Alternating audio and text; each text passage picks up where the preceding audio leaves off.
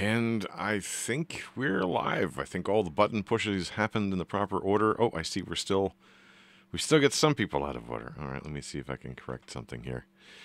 In the meantime, while I'm playing around with buttons and screens and things, welcome to another episode of Legends of the Drowned Isles Campaign 2, The Great Confusion. Didn't really mean that to be as accurate a title. Did I just close something? Hang on now. Our pictures all disappeared. We are ghosts. Yeah. It minimized the video. That's all the tools are up to their usual tricks, and once again, I think it lost where you are. Here we are. Please apologize. No, I will apologize. Please bear with the crazy confusion in technology which happens after a period of downtime. We'll call it that. Legends of the Drowned Isles is a homebrew D&D campaign. 5th Ed, for the time being. Who knows if there's another edition on its way or if we'll ever change out of this, if we'll ever finish this campaign. Who knows? We will certainly make an endeavor to do so. I am Mark Dean Caffeinated One. I'm the host, DM, GM, and general botherer of plots, I guess I will say. And I am very happily joined by my players, starting on my left with Pat. Hi, my name is Pat. I am playing Silas Marsh. My name is Marie, and I am playing Annie. And I'm Nax, and I'm playing Medric. We were away for a couple of months, and people are like, I'm just going to do the minimal here. I'm just this one name person. There was all these other florid descriptions before. To be fair, I'm trying to set stuff up. My name is right there. There. Indeed. Well, for those who don't remember what happened, which includes myself somewhat, And me. and also see if I can get the players back to order. I want to thank Pat. However, Pat is very diligent about creating summaries for each of the episodes and posting them on our Facebook group, Watchers of the Drowned Isles. And it was invaluable for me also trying to remember what the heck was going on. So if you're also similarly lost, you can also watch the previous episodes on YouTube or on Twitch as well. But without further ado, let me see if I can piece it all together from memory. I may make a mistake or 17 throughout this process, but we'll see if we can put it together. Essentially, this is a time of massive upheaval in the world of Omesha. A god has been removed from the world, which was also partially the plot of the first game, but we went back 1,000 years to the very origins of that. And the goddess Polyxia was removed from the world for reasons that aren't entirely clear. Bits and pieces of lore have emerged over time. But it has led the world to be in somewhat of a shambles. And the player characters are living through that shambles, as well as having their own worlds upheaved during all of what they're doing. Most recently, since you guys were terse in your characters' descriptions, I'll add a little bit here. Silas Marsh is a member of the Marsh family. Some would call them a cult, others would call them devout, some would call them those strange people who live on the other side of the Cape. And they are actively working to bring their goddess into the world, not just as a remote presence, but actually as a physical one. Annie, sometimes to some people known as Annalise, is a traveler far away from home. The kingdom of Alaria, the seat of Alaria, is where she hails from. Once known there as the Princess Annalise of the royal family, now known as simply Annie, and also even that has been called into question, as she discovered recently that one of her last experiences still in the homeland was apparently dying. Something she had not remembered. And she discovered that either she's living as a ghost in someone else's body or another person has now become a ghost in her body. It's hard to say, but I'm confused. She has an inbuilt companion, shall we say, in the name of Meredith. who was discovered and revealed a little more strongly in the previous episode. And Medric, loyal follower of the sun god Ignis, has been trying to find a life after a war that he cannot remember. A war that lasted, well, you're not exactly sure how long. The Great Confusion is a period of forgetfulness across the lands of Omatia. But from what you've learned, it may have been as long as 800 years of unrecorded history, forgotten in time. And during that, some major war was fought, although with whom and how it turned out, you're not exactly sure. Although, again, little hints have been dropped here and there. The three of you are in the process of trying, well, a couple of different things. The primary thing you're here to do, at least initially, is to rescue one of your friends, Melora, who was drawn through a portal that appeared in the town of Aelthvada, the center of all of what's going on. You discover that the portal drew her through to a place called the Shadow, a realm which lives in the shadow of Omatia. Possibly a hell? It's a little bit undefined as to exactly the purpose of what this place is here.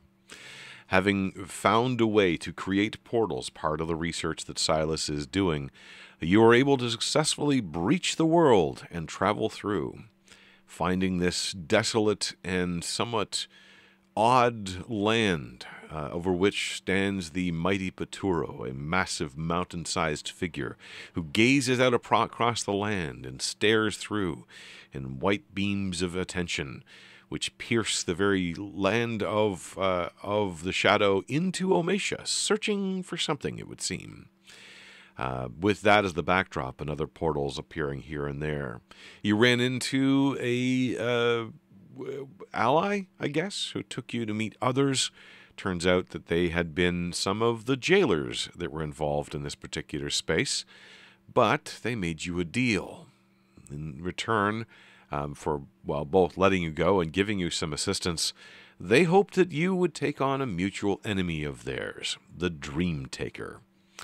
The Dream Taker holds a very special item which they would like to have. The item called the Locus of Intent. So, in pursuit of that, and because it is believed that Melora was taken by the Dream Taker, possibly transformed somewhat, one of the features of this place is that parts of your soul can become manifest in physical items called soul coins. Those soul coins can become a currency, bought, sold, and traded, stolen, and even destroyed. And it seems as though at least something of Melora's coins are now owned by the Dream Taker. In pursuit of that, you went looking for the Dream Taker's lair, or their home base, or whatever you want to call it in this particular place. The thing you found, along with your assistance from Rodolfo, who later, after gaining a particular coin, turned into Philandrius, I believe is his name. I think so, yeah. Pulling that out of nowhere. There we go, Philandrius. Transforming from I believe he was a gnome before, and now he is a hobgoblin, to make things even more confusing about I think he was identities. Was he a dwarf before? Mm. It could be. It's been a long time. With that companion, you find your way to something that definitely stands out on the horizon. A familiar, tall building. It was the Baron's estate, the barony homes, sitting in the middle of this vast, ruddy desert-scape, essentially. You enter in, find some shadows within, all windows covered with mirrors, strange combinations of that, and come to sense that the people within, or those shadows within, are in fact people who may be dreaming, or projected, or the memories of other people. It's never quite entirely settled. Moving through, you discover someone who looks to be the Baroness, and after some poking and prodding, and I believe some explosions, you reveal that she is in fact the Dream Taker, or rather, the Dream Taker is portraying themselves as her. Alongside her is a mostly familiar sight, Melora, although somewhat transformed. There is no sign of your one-time summoned companion, Graveler, except for a strange stone emblem around the neck of Melora, who is referred to by the Dream Taker as Geoda now, and seems to be under their thrall. After explosions and shadows disappearing, the world vanishes from sight and is replaced by a rockier region, showing signs of ancient ruins built over what looks like a lava landscape, much broader, much more desolate. At the far end of this sits the Dream Taker, now standing maybe 10, 12 feet tall, surrounded in a throne of stone which looks to be the upper torso of a gigantic figure with its arms outstretched. And so we return back to this area. Each of you were moved in this space as well, and find yourselves slightly separated with... actually, I think all three of you are separated with other creatures that seem to be surrounding or nearby you, threatening you. Some of which you'd encountered in more disguised form in the previous realm. As we begin, the voice of the Dream Taker booms from their seat upon their throne. I have brought us here so you can do less damage. There were clients who were dispatched unceremoniously by your actions. Maybe this place is more suitable to our discussions. You had, I think, marginally described to questions or answered to questions about what brought you here. But please, if you have any memory about any specifics there, it's been a while and I have not reviewed that episode. My notes are specifically TSB to area Devil's Geode. So that's much more information than what I have. Probably that's Geoda.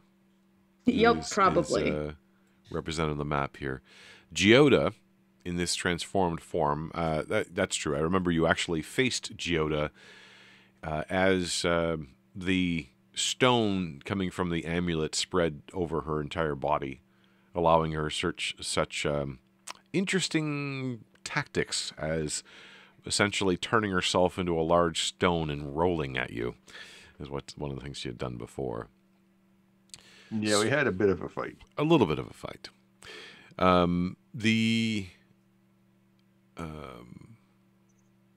So, just to clarify on the map, Annie to the far west of the map stands before what was revealed to be some sort of spined devilish creature. It would probably stand taller than you, but it's somewhat hunched over, and its legs are in a more crouching form most of the time. Next to Medric are two people. Just beside is Geoda, and to the right is another one of these spined creatures, although a little more beefy than spiny, a little thicker rather than more sharp. That's off to the east of the map.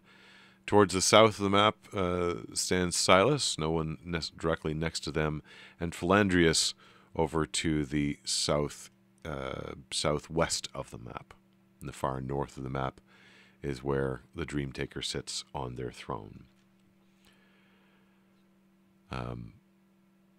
Once more, the voice of the Dream Taker can be heard, booming and yet weirdly intimate, like a whisper that echoes.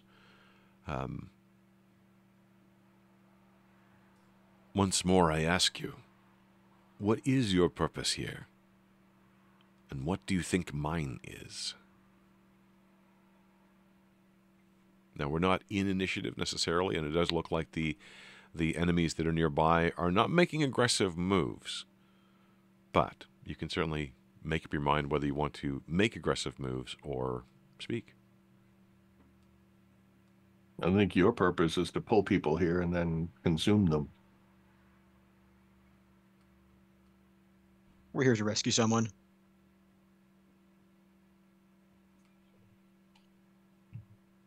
You are not incorrect, but you are not right either. I offer peace, the peace of oblivion, to free those poor souls who have moved beyond mortality and yet are fettered by memory and by regret, by guilt. I remove those things and allow them to become their purest self, to be reborn in the next cycle of life. At least, that was my purpose. Now this place is corrupted. The Lord has lost his vision, or seeks a new one. The Lord. Which Lord are you referring to? And while this land seems self-contained, it does gesture upward, and you can see kind of beyond the vague nimbus that surrounds this area, the figure of Paturo, and it's still standing forward, kind of leaning on forward stones and gazing out with its active vision, if you will. The Lord Paturo, of course, who runs this realm, who is tasked with the dead, but now seeks something else. And your world is falling into this one, creating a kind of chaos I do not like. Well, how would we prevent our world from falling into this one? I mean, no offense, but I don't really like it. You are not supposed to like it here. That would be wrong, to like it here. You are meant to want to move on. But not everybody does soon enough. Your friend, for example, came here through the unfortunate openings and fell victim. I've done what I could for her, as you can see. And standing next to you, Medric, you see Geoda/Melora, almost hard to recognize through the skin of stone, which now enshrouds her, even including almost a helmet-like covering. The single eye now on her forehead, although you can still see small indentations where the other eyes would normally be. It is a strange combination of Graveler and Melora. Both can be recognized, like this is the cross-child of both. But within that, there's a certain stance that's taken. Before, she had been able to speak and actually said that she regretted but could not stop what she was about to do. Now there is no speech, but there is a sort of dipping of the head, which indicates the tear, if you will, in her being at the moment. So you fused her with Graveler, the rock construct. And is there a way to unfuse her? I did not do that. That was how I found her. I believe the rock creature sacrificed itself to keep her alive, noticing that she was broken. Not near death, but losing herself. She still lost some of herself, but I think it's part of her now.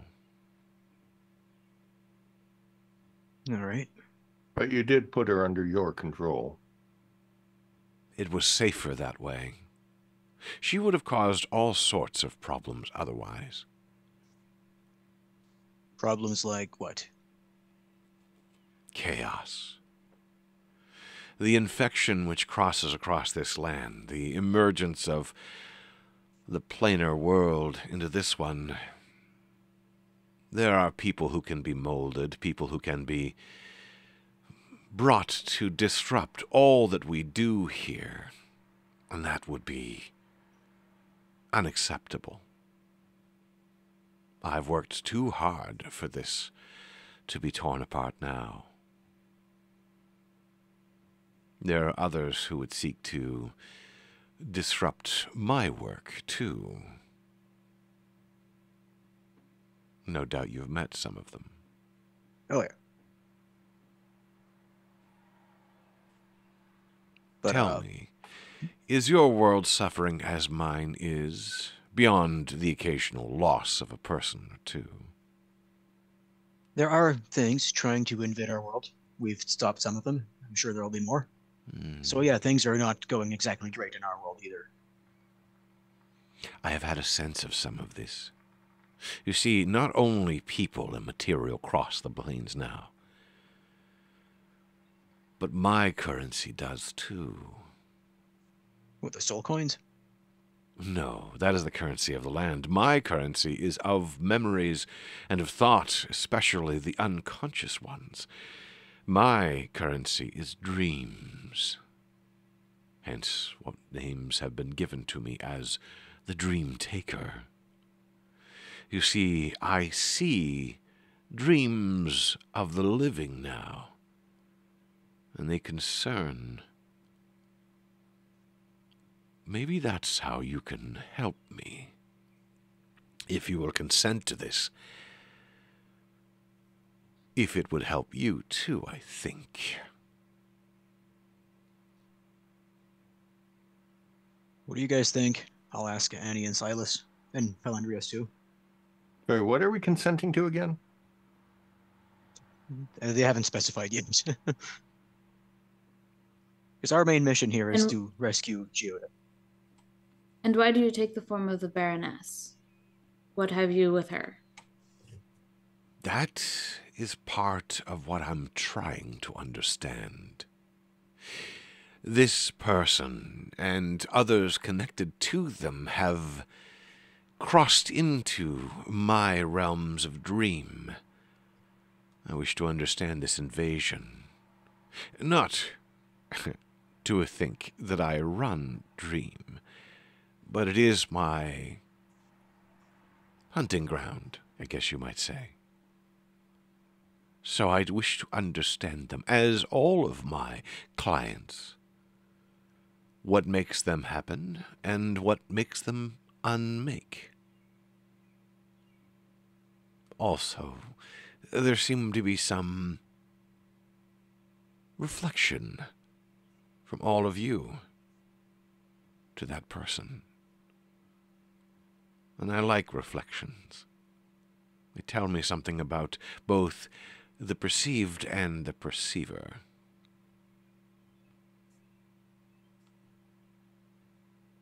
As for what you can do, I am not mortal. I have never been mortal. Even long before this place was created, I was not mortal. I have struggled to understand at times. Most people's lives are simple.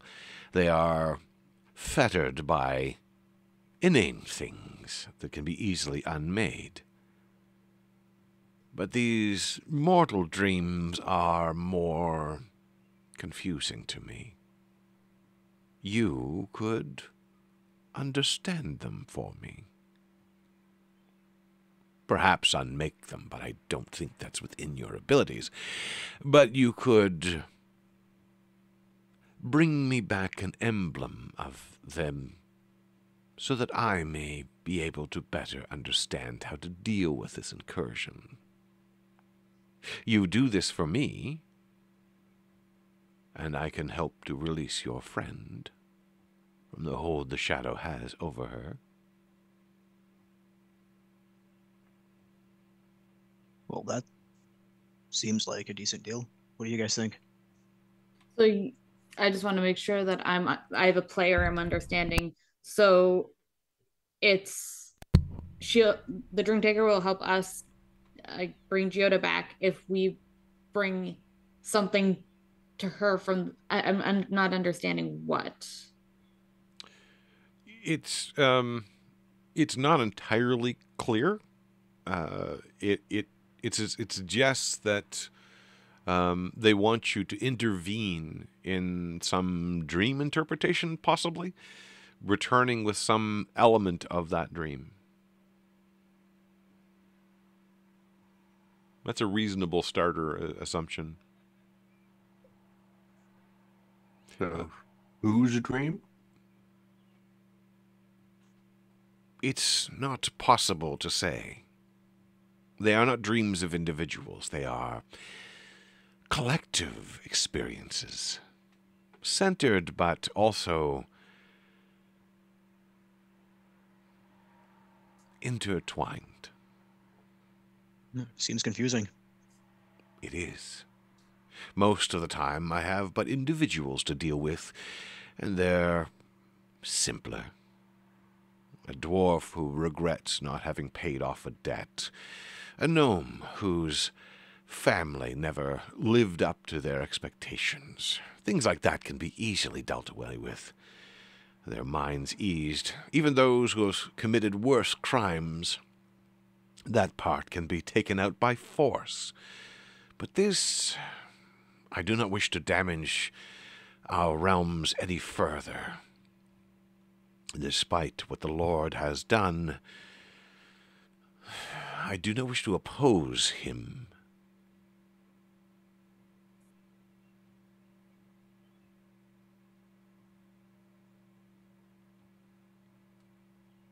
So go in somebody's dream, collective dream, retrieve a thing, and come back and bring you the thing.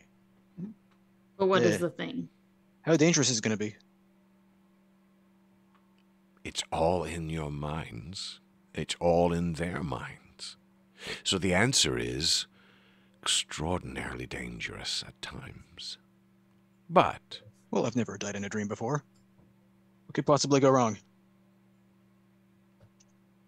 it would be interesting to see how your unmaking happens, but I do not wish it on you at this time. You will not die a physical death, but there are worse things.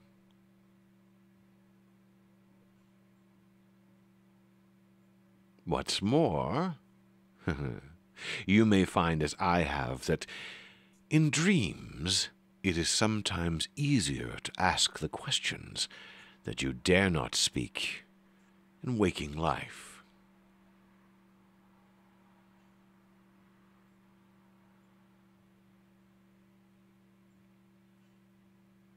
I'm trying to think of like what question Medric could have to ask anybody.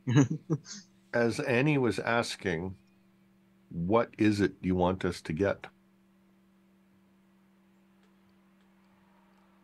The exact form is changeable, but it should be something which indicates a core element of that experience. It should present itself as unusual to the circumstance as well. It will reveal itself to you, I think, but I can help you with that. I can loan you my locus of intent, which can shine down upon the solutions. Cool.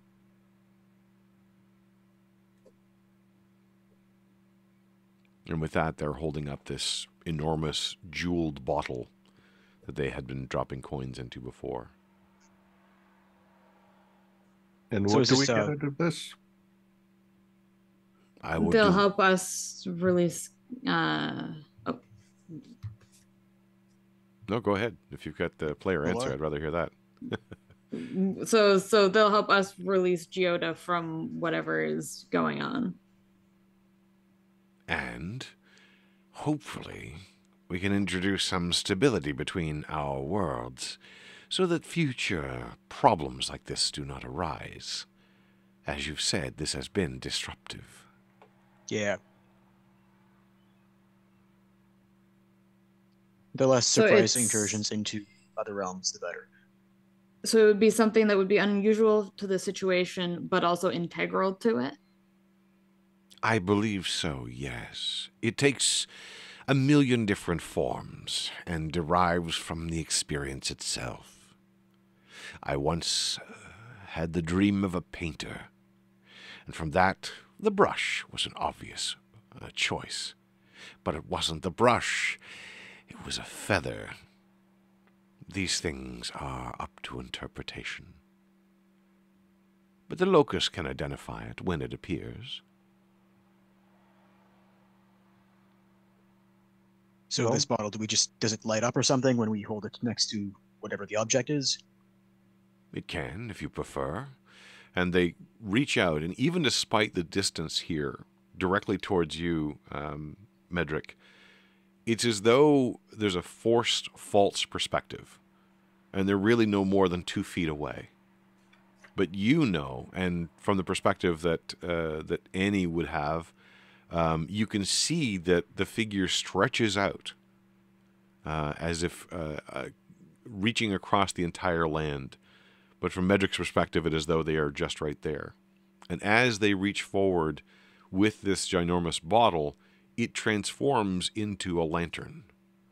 And now there are 5 jeweled faces on the front of the lantern. They all seem to be the same reddish color, as which is predominant here.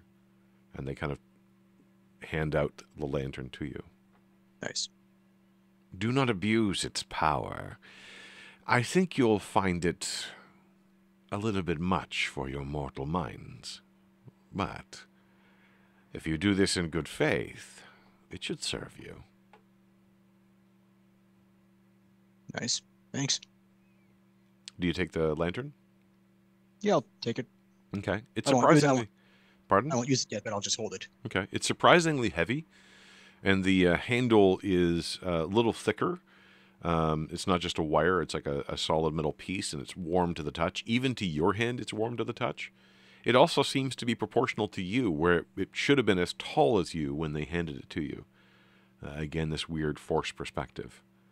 As they shrink back into the throne,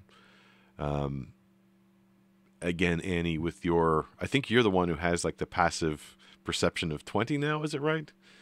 Something like that. Something like that. You notice that as they shrink back, and again, there's been no detailed face, just this sort of pure white, what looks to be almost a mask. You see the form shrink even further, and the humanoid shape, which was mostly just a blackness, seems to take on a ragged kind of character. It's almost as though... Well, I'll let you make your own conclusions, although you can roll an insight if you like. I will, because my brain... No It's worries. like it's giving a part of itself is kind of where my brain is going.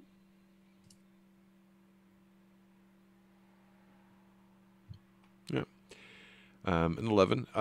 Yeah, you get the feeling like there was a lot of power in this, and that the transfer was not so much of an object.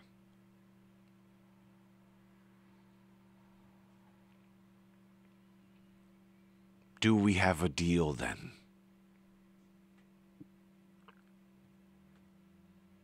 Sure. Yeah. How fragile is this thing?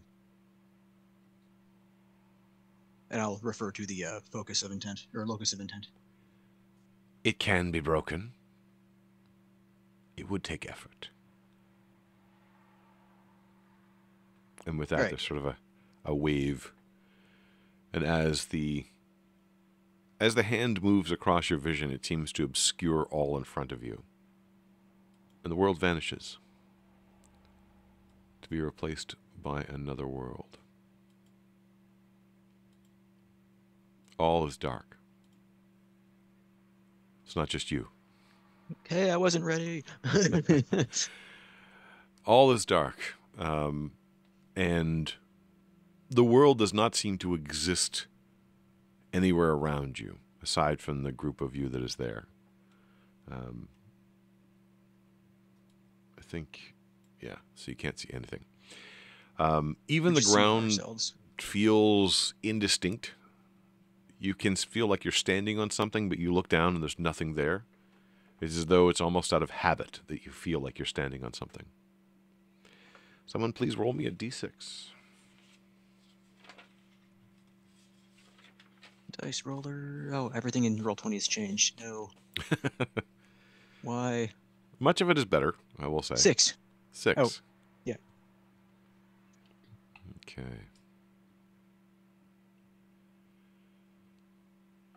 The lantern begins to glow. I should say it's 6-sided, not 5-sided. The lantern begins to glow in one particular light. And as you hold up it in front of you, it appears as though a hallway is in that direction. The hallway is of simple wood. Looks like it's aged, well-worn pathway. And just make sure I get my own map done correctly.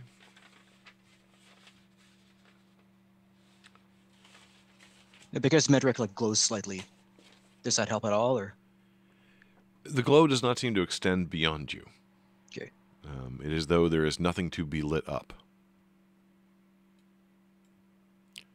However, you find yourselves, well, you find that hallway in front of you. I'm assuming you're going to move your way down the hallway? I Yeah, don't actually cautiously. see a hallway here. You don't know. This is a descriptive thing, but Sure.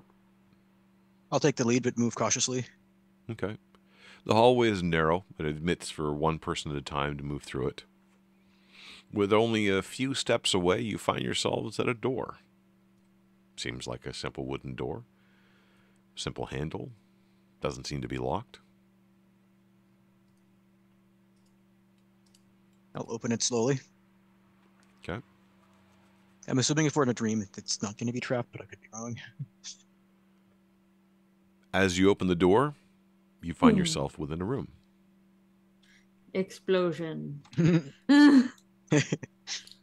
Now, I don't see it on here, and I've got to figure out... Do you see anything yet? Yes. I see Okay. a I may bunch have, of... Wait, no. I Got may like a have big to- rug thing and some Yeah, I see sigils on the floor and pillars and cracks in stuff. other rooms. Okay. I need to figure out... It's been a while. I decided to do a little dynamic light stuff for... Just cause. And probably shouldn't have been so quick to do so, because despite the fact that my eye is in there, I'm not Sorry, I had to sneeze. I'm not seeing anything. Does the eye have dark vision / anything like that? It has vision. I'm just going to reload the page just in case. It may need to be controlled by somebody to be do that. So I'm going to say controlled by all players. There we go. Yep. Oh, wow. I actually got the right answer the first time. Go figure. Hey. So now all of you can move the eye. So if you move into a new area, please let me know. And yes, there is bleed because I didn't do full walls on these things. So you'll have vague, shadowy notions of what's around you. The room is not large. The room is, well, as you can see, 5 by 5 with 5-foot squares approximately. It is well made. The ground seems to be made of dirt.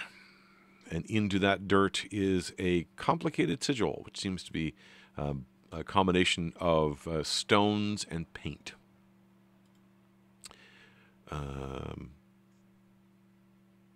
Someone roll me 2d6. I need each individual number separately.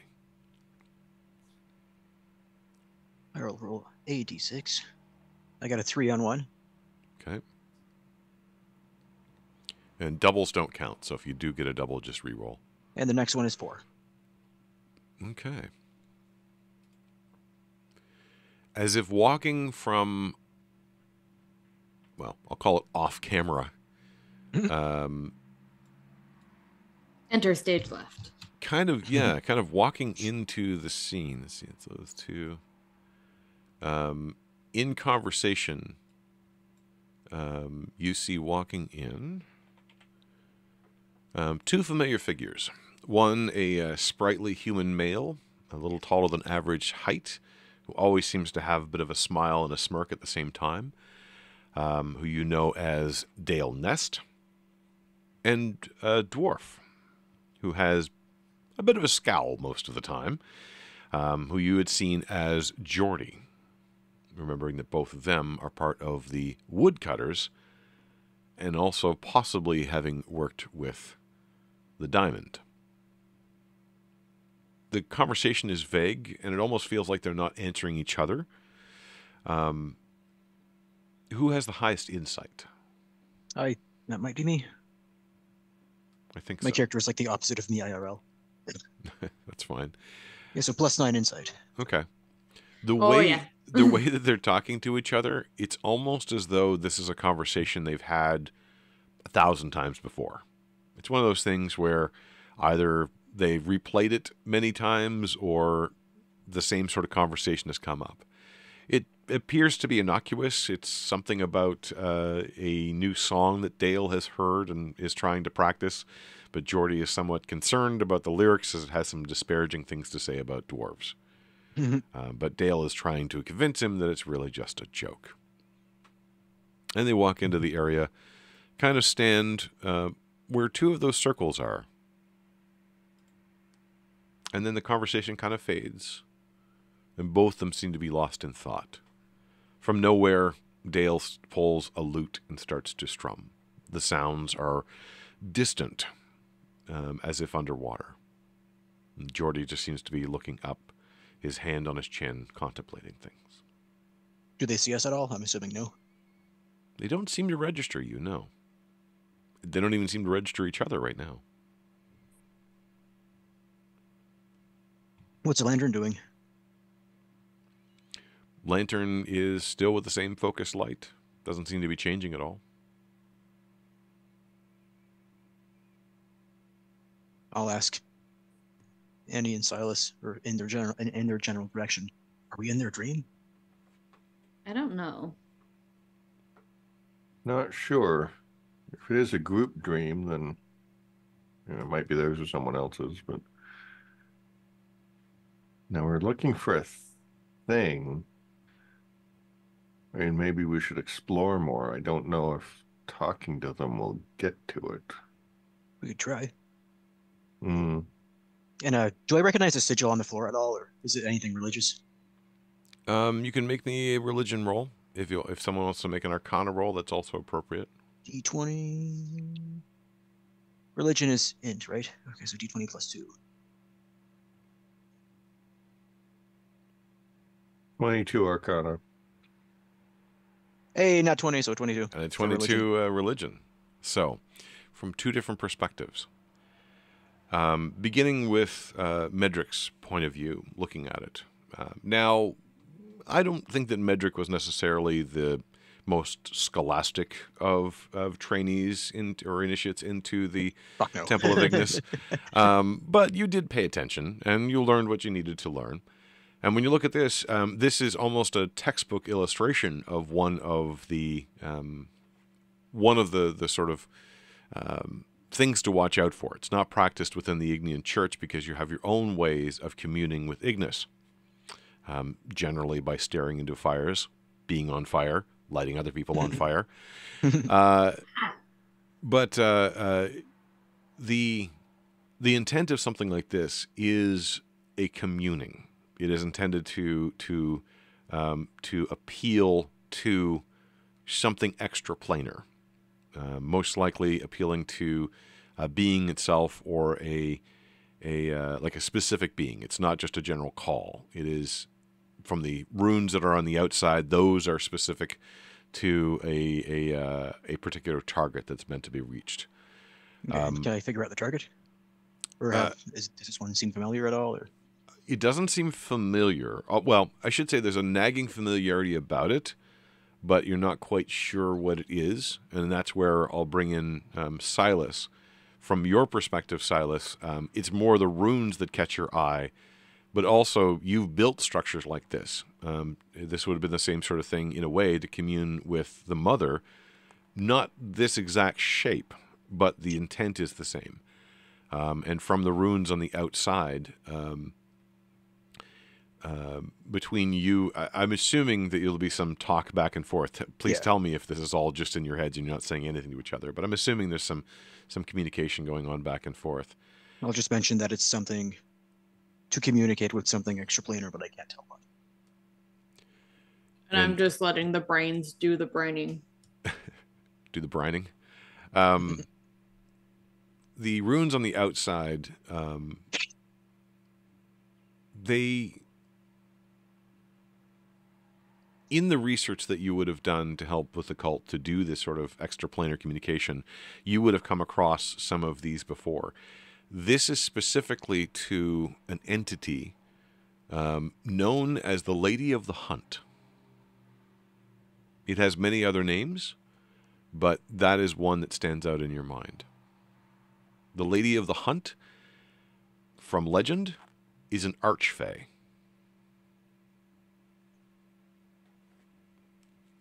So this would be a circle to communicate with her?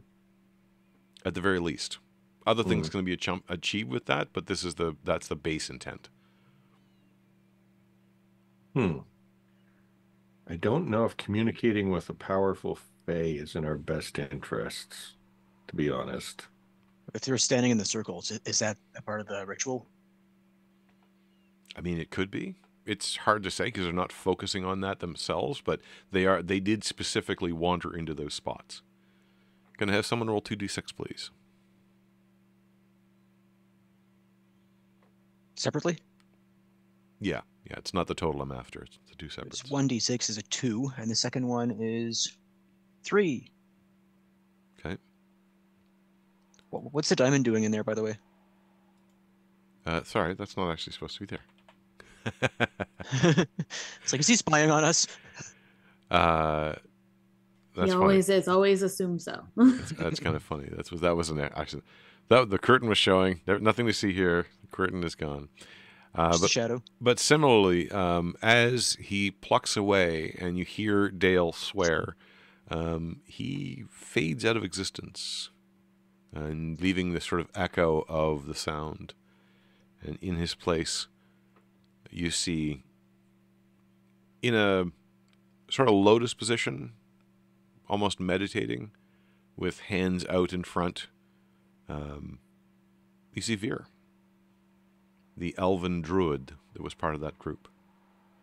Eyes are closed in a meditative sort of way.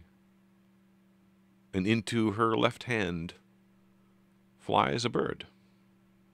At which point she opens up one of her eyes with an amused look. Hello, little one.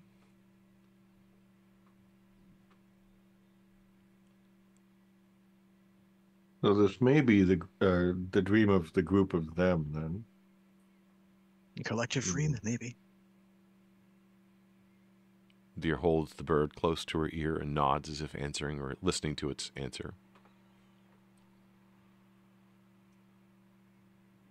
Geordie takes a step towards Veer. They begin to talk. It is in weird snatches of conversation.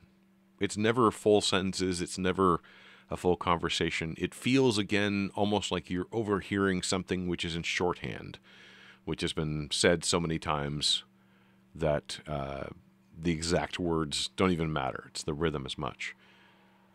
I will say, whoever has, let's see, what would be appropriate skill for this one.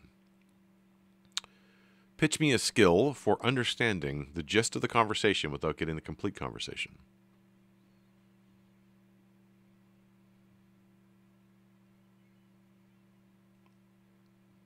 I mean, that's probably going to be insight for the most part. Okay. I mean, it would depend on what the topic of the conversation is. Let me see if I have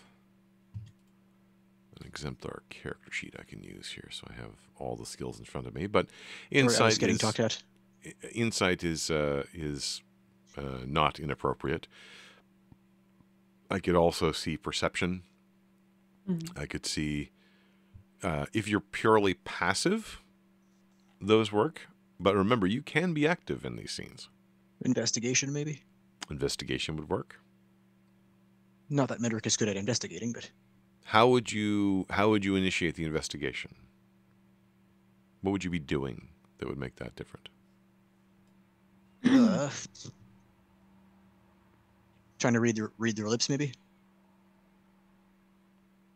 That's more perception. Investigation is more either poking for clues or putting clues together. So far, you have an 11 of perception from Silas. Yeah, he doesn't really know just much, so...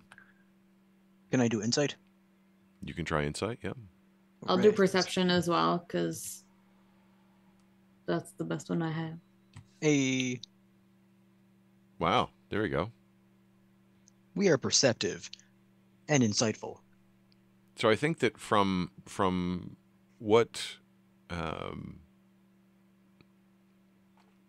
Annie is doing is as much kind of finishing the sentences, following the patterns, watching the lips, hearing that there are words that are unspoken, but they still kind of mouth some of those words. And from Medric's perspective, it's kind of taking that as one of the clues that you need to understand and then putting that together. And it seems to be a disagreement. It's a disagreement about the direction that the group should be going in. Not the physical direction, the philosophical direction. Veer is loyal to Gald, but worried. Geordie, also loyal, is much more vehement about not getting distracted. And feels that what Gald is going on is a blind alley.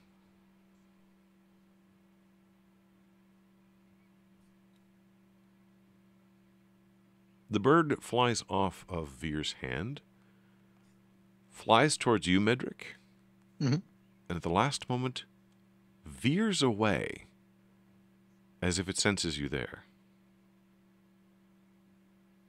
And speaking of Veer, Veer also looks up and kind of seems to almost see you for a second. I'll look back at her. And then get drawn back into the conversation. I'm going to go up to them and like wave a hand in between the two of them. Okay. They both look at you, kind of distantly, as if not really seeing you, but they did look at you. Okay.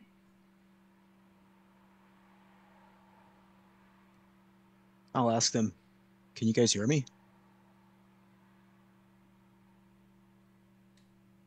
Let's see. Veer would have a puzzled expression on her face. And say, is someone there? And Geordie just kind of looks between her and vaguely where Annie is standing right beside him, and vaguely at where Medric is standing a pace or two back, as if trying to focus, wrinkled brow and kind of scrunched up eyes as if trying to see you. Somewhat.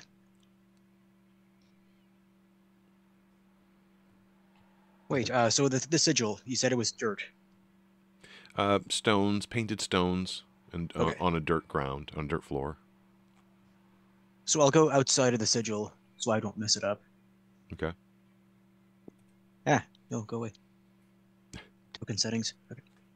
And I'll draw something in the dirt to not to break the sigil, but I'll just draw something in the dirt and say, yes. Drawing the word yes in the... Yeah. Okay. Did you see that? As soon as you step outside the circle, Veer seems to look away from where you were and focus briefly on Annie and then turn back to Geordie. And then they kind of resume their conversation as if nothing has ever happened. You look back down and there's nothing written in the dirt. Okay. Well, that didn't work.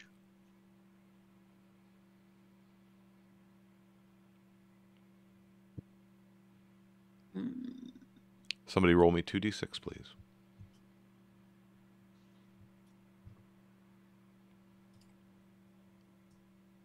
There's a 6 and a 4. Okay.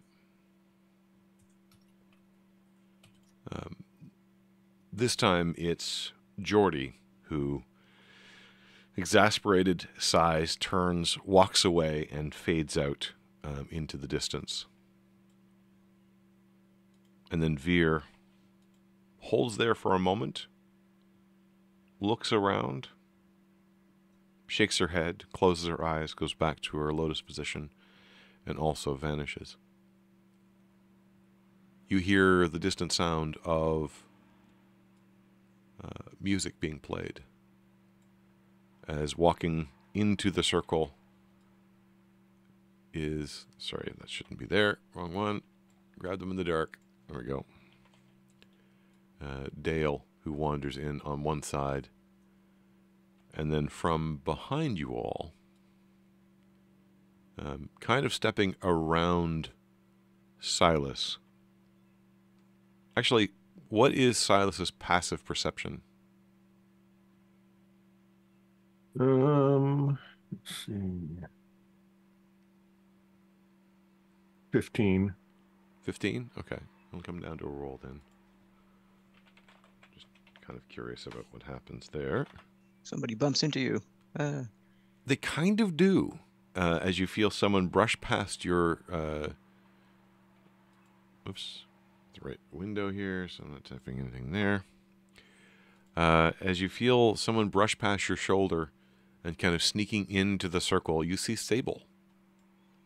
It does not appear that Dale has noticed her until intent still, it seems, on that same song, which has taken on more detail. This melody is starting to play itself out.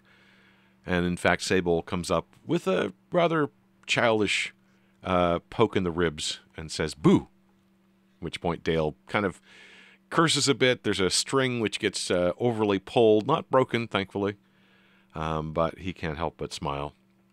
"You shouldn't sneak up on people like that. It's definitely not safe in our line of work." "Yeah, line of work. That's a funny way to put it. Still." And she proceeds to ask him about the song that he's playing. It doesn't seem like either one of them noticed you, Annie, when they came into the circle. They seem to be intent at the moment, maybe on each other. Sable, for memory, is the daughter of the Baron and Baroness. And just a memory, Gald is the sibling of the Baron's Baron brother. Or something like that. Yeah. Okay. The Baron's brother, who Gald claims in a former life, in a former occupation, actually left Gald marooned on an island. And Gald has not forgiven that. But for whatever reason was unable to carry through at the party and actually attack his brother. Where do these people seem to be coming from when they... Sail around the edge of the sigil. So when they pass into that, it's less distinct than a simple curtain. It's more like there's a gradual grayness that they pass through. But it seems as though, for whatever reason, this is a focus for them as they come in, both physically and apparently intellectually as well. Silas is going to try and open the door to the south. Okay. These are actual openable doors in Roll20 as well. Mm-hmm. So you can go ahead and... Wondering, does Sable know this group fairly well, or? So Sable has been a part of this group for some time. Okay. That was one of the reasons you found out that she was part of it. She was actually with one of the Diamond Group's escapades, I guess you might say.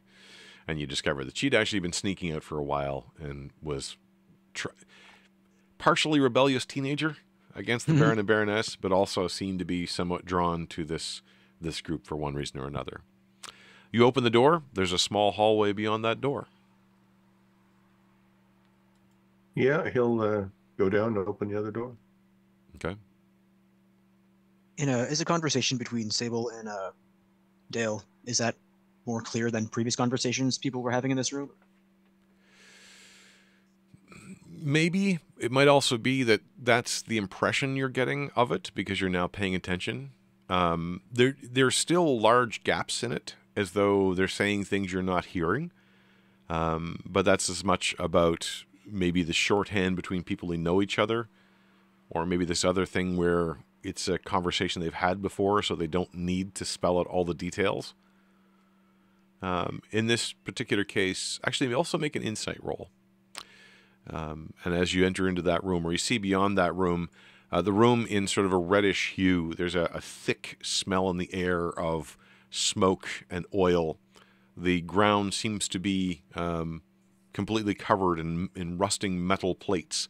In the center is some sort of strange dais with large metallic posts on each of the cardinal directions that seem to loom over that center part.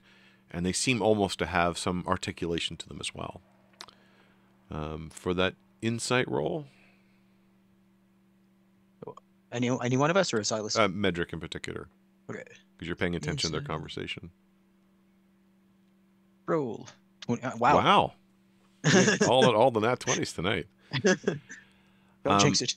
The other thing that you pick up on here, which you haven't really seen the two of them interact that much. You saw Dale, probably the last time you saw Dale was actually at the party at the Baron's estate, where he had actually masqueraded as one of the performers and was there in the scene, in the room.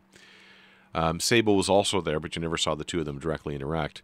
But now seeing it, Dale has this sort of world-wise traveling bard kind of sense to him. Playful, always has a smile, is always accommodating.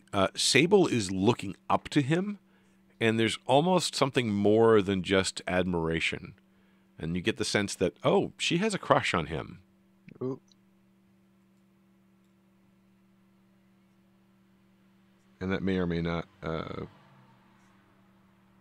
be one of the reasons that she likes this group. That makes sense then. So I'm going to imitate her and go boo and poke her in the side. Okay, 1 second. The door from this room that Silas disappeared through closes on its own after a few seconds. And as you take a few steps into that room, Silas, that door also closes. You start to hear this distant sound of grinding metal, Silas. The others do not hear this. Make an attack roll. A simple, actually, let's make it an athletics roll. It's a very low difficulty because she's not expecting it. Actually, make it with advantage for that reason. It won't be something you'll necessarily fail at, but it will change the impact, quite literally. So just in athletics, you said? Yeah.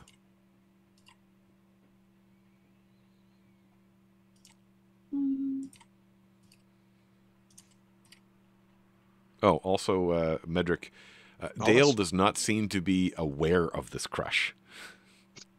You get the feeling he's kind of in that performer mode. He always has this disposition going on. She may have misinterpreted that. It's like the coffee shop person who says dear and suddenly they're flirting with you. Yeah, yeah. Definitely one-sided, or at least Dale isn't acknowledging it overtly. Gotcha. Whether he's more aware of it internally is hard to say, but he does not seem to be responding in the same way. He's just responding the same way he was with Geordie, to be honest. It's a little bit weird as you reach out to Sable to give that gentle little poke. And it's almost as though you feel like the distance is much larger than it should be from what you're viewing.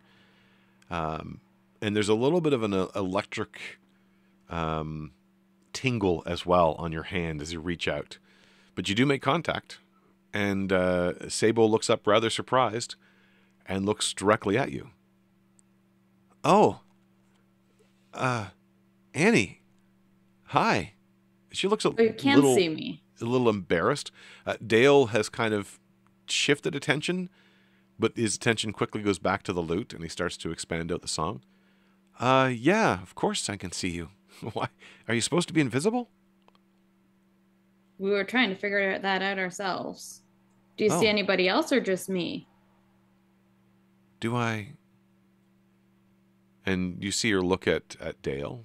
Well, Dale's right there, and it doesn't look like anybody else is around. I'm here too. Doesn't seem to react. You're sort of just on the edge of the circle. I'll step closer into the circle. Interesting. As soon as you step into the circle, Sable smiles. Oh, hi. Hello. Okay. Did you have a title? I forget if you ever had a title. Phoenix Champion, but that was largely made up by Silas. Right. Well, she would kind of bow a little bit. It's the Phoenix Champion. It's good to see you. And she looks very puzzled. It's been a while? Mm-hmm. I don't remember. Are you awake or are you sleeping? What kind of a question is that? And she kind of, Exactly what it is. her eyes glaze over a little bit. I was running down the alleyway and getting away from the... I don't know. I'm here, I guess. Okay. Silas, one of the doors off to the west opens of its own accord. On the other side of the door, you see... Where are you? Oh, gotta go to the other layer. A hulking figure. Skeletal, with the sound of jangling metal. Where did you go?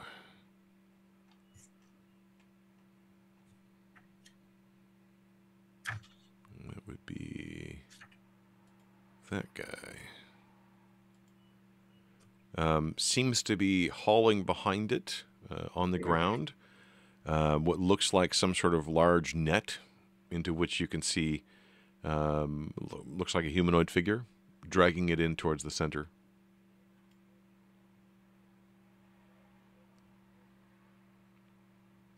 Does it seem to notice me?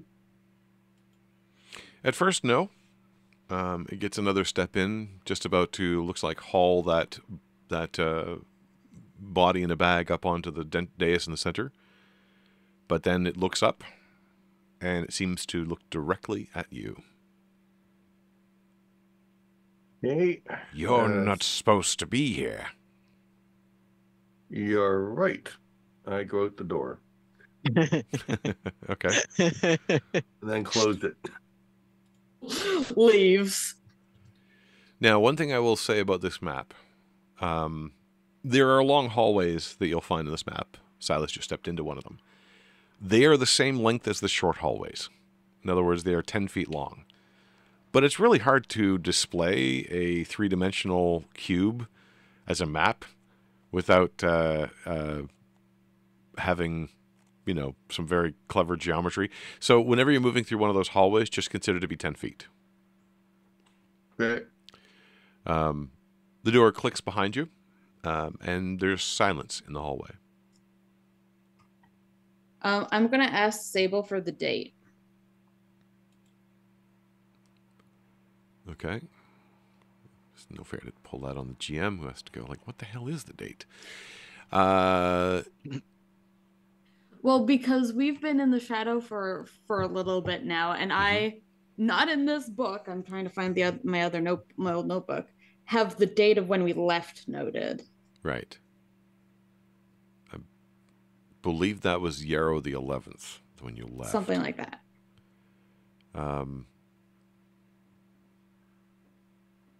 So she kind of screws up her face at the question. It's like the 3rd of Axum? What a weird question. You don't know? I'm in a different plane right now. Is that code for something? No. Weird. Right now for me, I left. It's just been a day, and it was like the 11th of Yarrow. Huh. Weird. Yeah. Weird. We think we're inside a dream right now. Okay. If you say so. Maybe I'm dreaming. And she kind of looks over at Dale.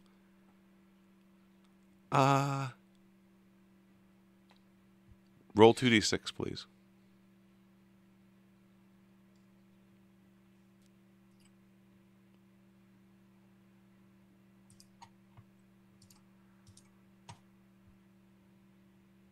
So there's a 3 and a 5 from Marie. Okay. At this point, Dale seems to have got most of the song worked out. It doesn't sound like one of the ones you've heard him play before, but you haven't heard him play a lot. It just kind of wanders away into the shadow and eventually just disappears. And then Sable looks over at him with some concern and, I should go, and chases after him in the same direction and similarly vanishes. All right, be safe. That was weird.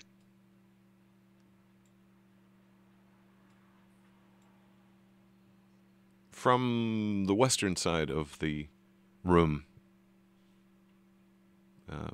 once more Geordie walks into view, this time carrying his massive axe. Looks like he's not dressed for battle so much as dressed for cutting trees. And you see him kind of gesture to the other side of the room where you see the towering figure of Marta walk into view. Holding what looks like a saw. It looks like it's a saw meant for two people. But for her, it seems a lot smaller than that. And as they're kind of waving to each other. And as they both come into the center, they both kind of stop short on either side of Annie. Marta looking down with some confusion to find you there. And Geordie, with the scowl turning momentarily to a smile. Hello, didn't expect to find you in the woods. You're in the woods? Of course. I am actually a woodcutter. It's not the only thing I do, obviously, but... What's that sigil on the floor, then?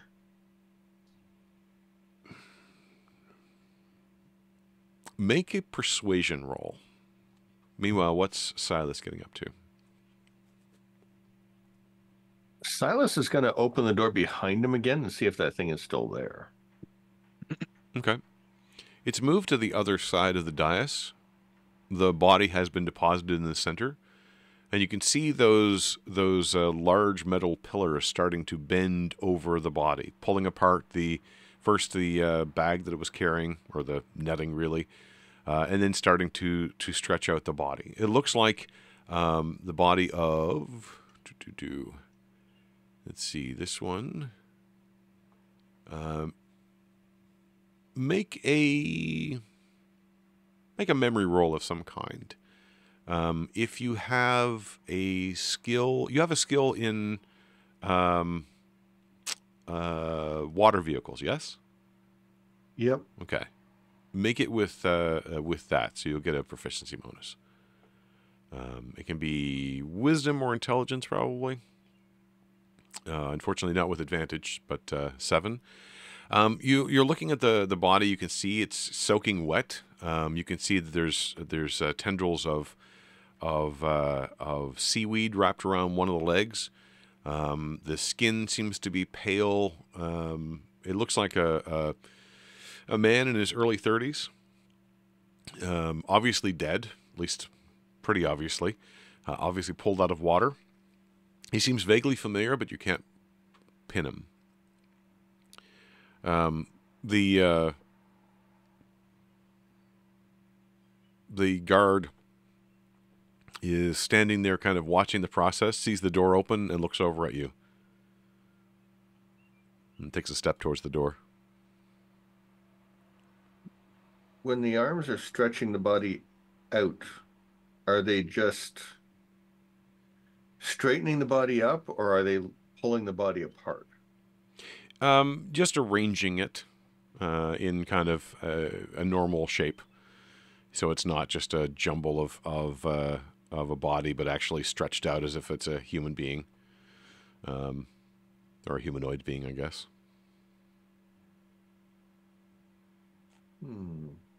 Okay, Silas is going to shut the door and move to the other room. Make a dexterity saving throw. Uh-oh.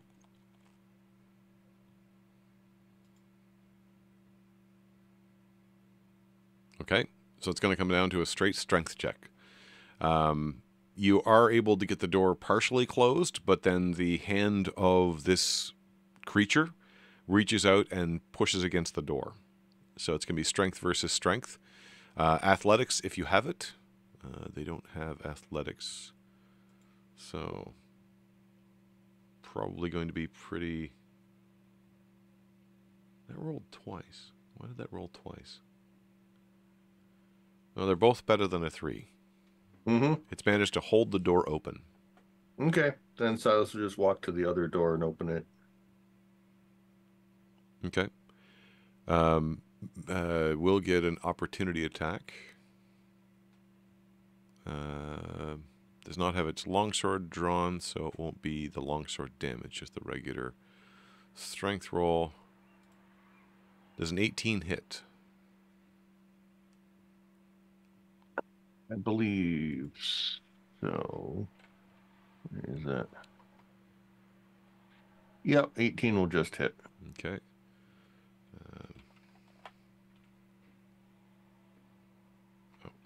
That. Maxed out. 8 slashing damage as its claw rakes across your back. Oh, jeez. That's unfriendly. But you are able to walk away. It does not seem to advance beyond the door. And then shortly after you step away, the door, in fact, closes on its own.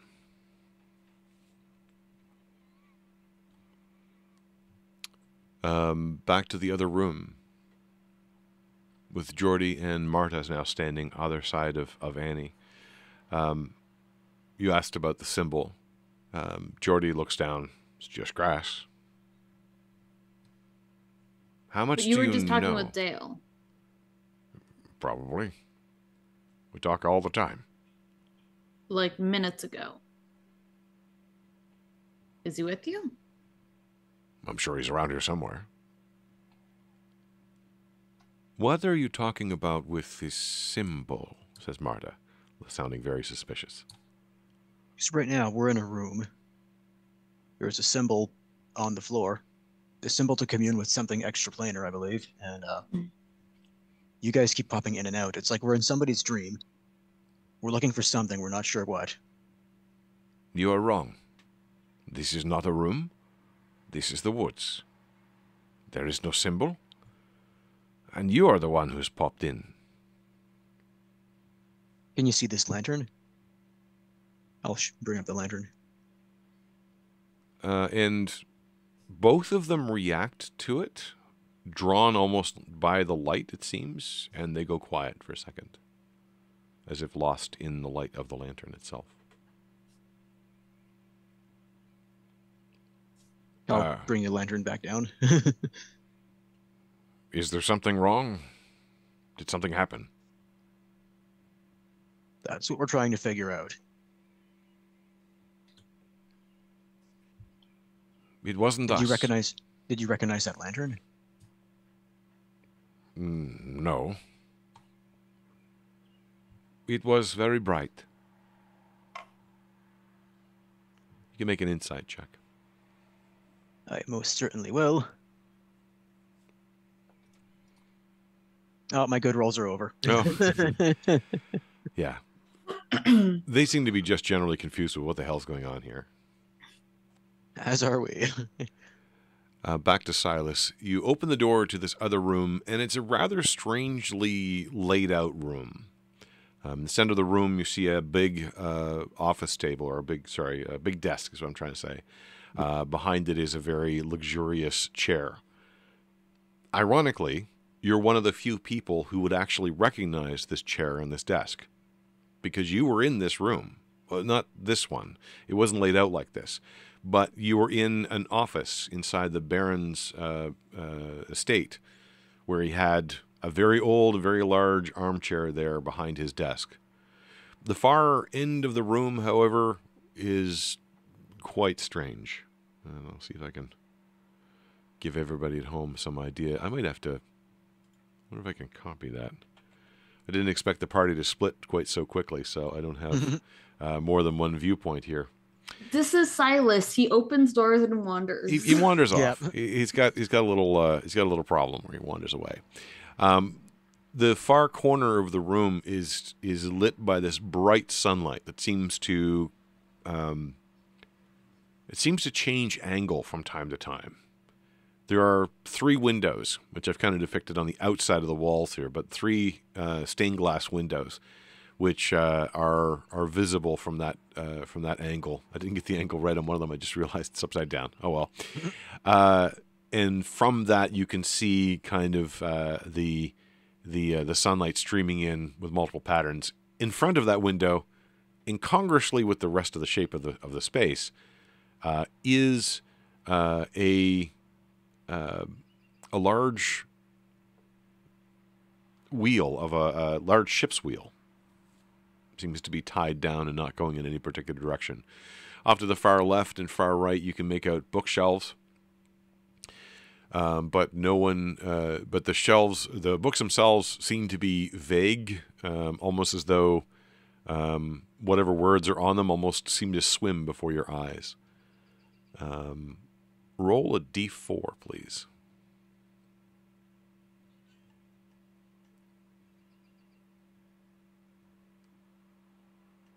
Okay. Entering through, let's see here. Entering through the upper door, without really seeming like they had to open it, they just sort of entered. You see the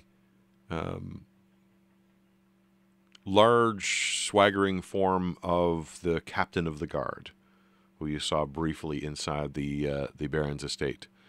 If you recall, muscular human, bit of a scraggly beard, looks as though he just hasn't shaved on a regular basis, really. Wearing very functional-looking armor. It's sort of official armor, but this is armor that's been lived in, worked in, sweated in, bled in, and while he'll wash it off from time to time, he clearly doesn't spit polish or anything like that. And he kind of walks in and has a seat at one of the stools. In case I didn't indicate, there are 3 stools that are gathered around the desk as well. Kind of goes in, sits down, pulls out a knife and starts to sort of cut away at overgrown nails.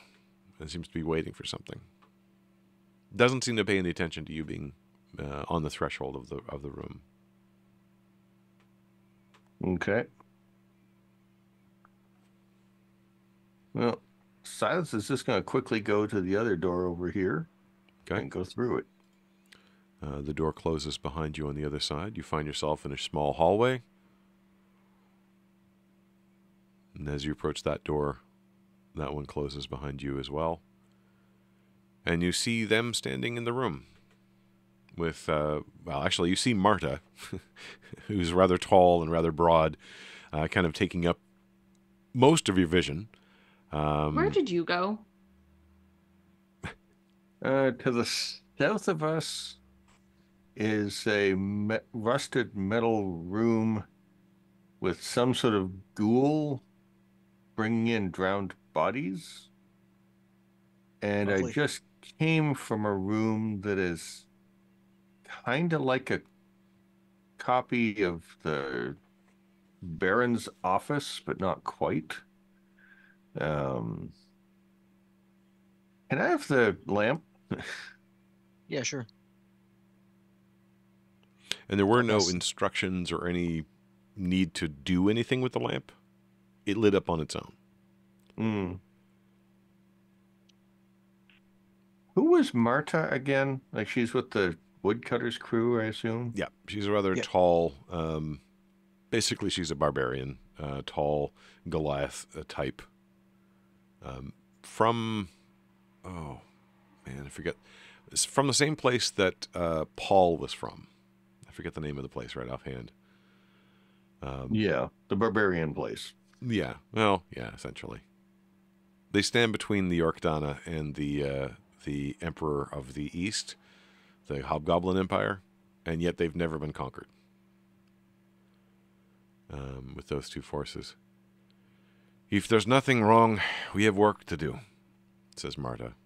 And Geordie's like, it's nice to see you all, but she's right. All right, be safe. And they just sort of walk off into the distance. Silas just say, so what's going on here? Are they just dreaming and passing through, or? They thought they were in the woods. I pointed at the sigil, and he said it was just grass. Roll 2d6 for me, please. Okay. Must be just dreaming then. Sorry, I had to go deal with the cat because she was growling in her sleep. There's a 3 and a 5. 3 and a 5. Should really have you roll before they leave. Oh, actually, okay.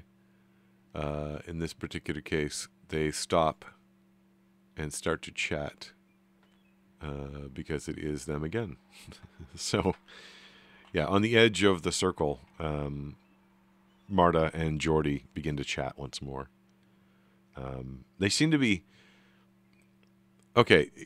You know, in sort of professional woodspersons' lives, the comparison of your instruments, if you will, between his large axe and her broad saw, would probably be considered normal conversation. It's a little bit weird between the two of them as well. They even swap tools at one point, and Marta's hefting this massive axe with one hand, which it did take Geordie 2 hands, and Geordie's kind of flexing this saw. Medric, make an insight check if you're paying attention to them at all. I totally am. 14, so 23. 23.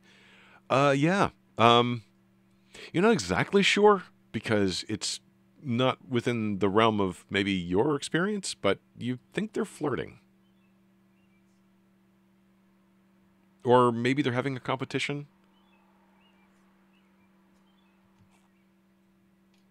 But it probably doesn't need this much time to actually compare instruments. Okay. So you said that you went south, but you came out of the a door that wasn't south. So where else did you go? Well, to the south, the creature that came in felt I shouldn't be there, and Silas will show where he's got some claw gashes. So I left that room, heading east, and after a much shorter trip than I thought, ended up in the room just east of us here. And I saw the head of the Baron's guard in there, but he didn't seem to notice me before I walked through and left the room. Okay. Should we investigate that room next then? I mean, it's up to you guys. I'm just kind of wandering around trying to get a lay of the land. It looks like maybe we're separated into 5 rooms connected by short hallways. But there's also like an outer layer that There's an outer set of doors on each of these rooms, so there might be a hallway or something beyond that as well. Whatever we do, we should Weird. probably stay together from now on in case we run into any more hostiles. Yeah. Exactly. So you said the door to the Let's- south has a creature in it. What about the one to the north? I haven't been there, just to the south and the east. Well, let's go north then. Who has a lantern? Right, Silas does. Also, Medric, do you have any healing perchance? I do. Because I'm at like just over half. Oh shit. Okay, because I saw your thing says 76 out of 60. No, that's mine. Never mind. Oh, okay, yeah, I see it. I thought your HP was my HP. Herp the derp. Nope. Right. Kind of hurting. Mm-hmm. I don't usually get injured. This is very out of character. As you're talking, Marta and Geordie vanish from that room. All right. Level 1 cure wounds on A. It's 1d8 plus my modifier, which is 3. 3. Max damage, come on. Oh, 5. God damn it. Okay. Better than, being at 1 HP from half. Yeah, that's not my best work. Would you like more? All or- good. Still feels better. All right. Let me know if anything happens. I think I Will found do. an electric pool. So, What? as you open that door, again, ironic enough that it's Silas that opens that door. In front of you is what feels like a rolling grass field. It no longer feels like floor at all. It feels like solid dirt underneath you. Not far away, at the center of what looks to be an electrical storm, you see a familiar sight. In the village, you have, not entirely unlike the sigil you just left, there's a sort of center point, which is used as a communion point with the mother. It would have been a fire pit sometimes. It would have been a gathering point at other points. It's sort of a communal center of the village. And that is what you see on the ground in front of you. But it is surrounded by a circular arc of electricity, which is moving off in all directions, sparking. Not largely, for the most part. Most of the sparks are small little juts out, but you sense that it's not electricity. It is pure magical energy, which seems to be swirling around that. And on opposite sides of the space, unaffected by the energy itself, you see 2 familiar figures.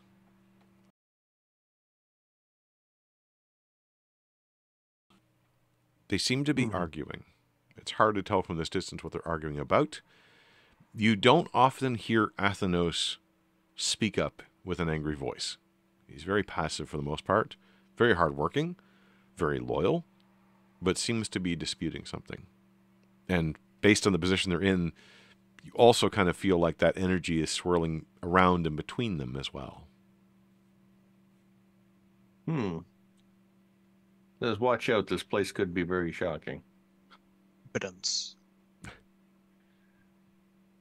what are they saying? Yeah, Silas is going to try and sneak close enough to listen. Okay. Are you actually trying to sneak, or... I mean, he'll be just quietly moving. He's trying to be quiet, but basically sneaking. Put the eyes in there now. Well, you can roll a stealth roll if you'd like. At disadvantage as you get closer, because the sparking of the lightning does kind of make it a little bit unfriendly, but 12 is the result regardless. Let's see what Athenos has for a result. Nope, not plus 12, plus 2. Yep, roll a 6. So, 2 intent on the discussion. From where you are, Medric, you can't really hear anything. In fact, you can't even see into the room when you're in the hallway. Okay. So you'll have to move a bit closer. The door has closed behind you, however. I'll move into the room. Okay. And not long after you step into the room, the door closes as well. And Medric wonders, because there's a lightning room, he wonders, is there a fire room? Who knows? You also get that sense, because you are a magic user, that it's not just purely electricity, but more magical energy is spinning in the area. They don't seem to pay any attention to Medric or I keep Annie. my distance. Yeah, and Me too. And from where you are, you really can't hear anything of the conversation. You get the tone of the conversation, as in an argument, but not really getting to the words. As you move a little bit closer, and you find yourself having to move even a little bit more closer to pretty much the other side of that door, or in front of the door, Silas, before you really hear anything of detail. I'm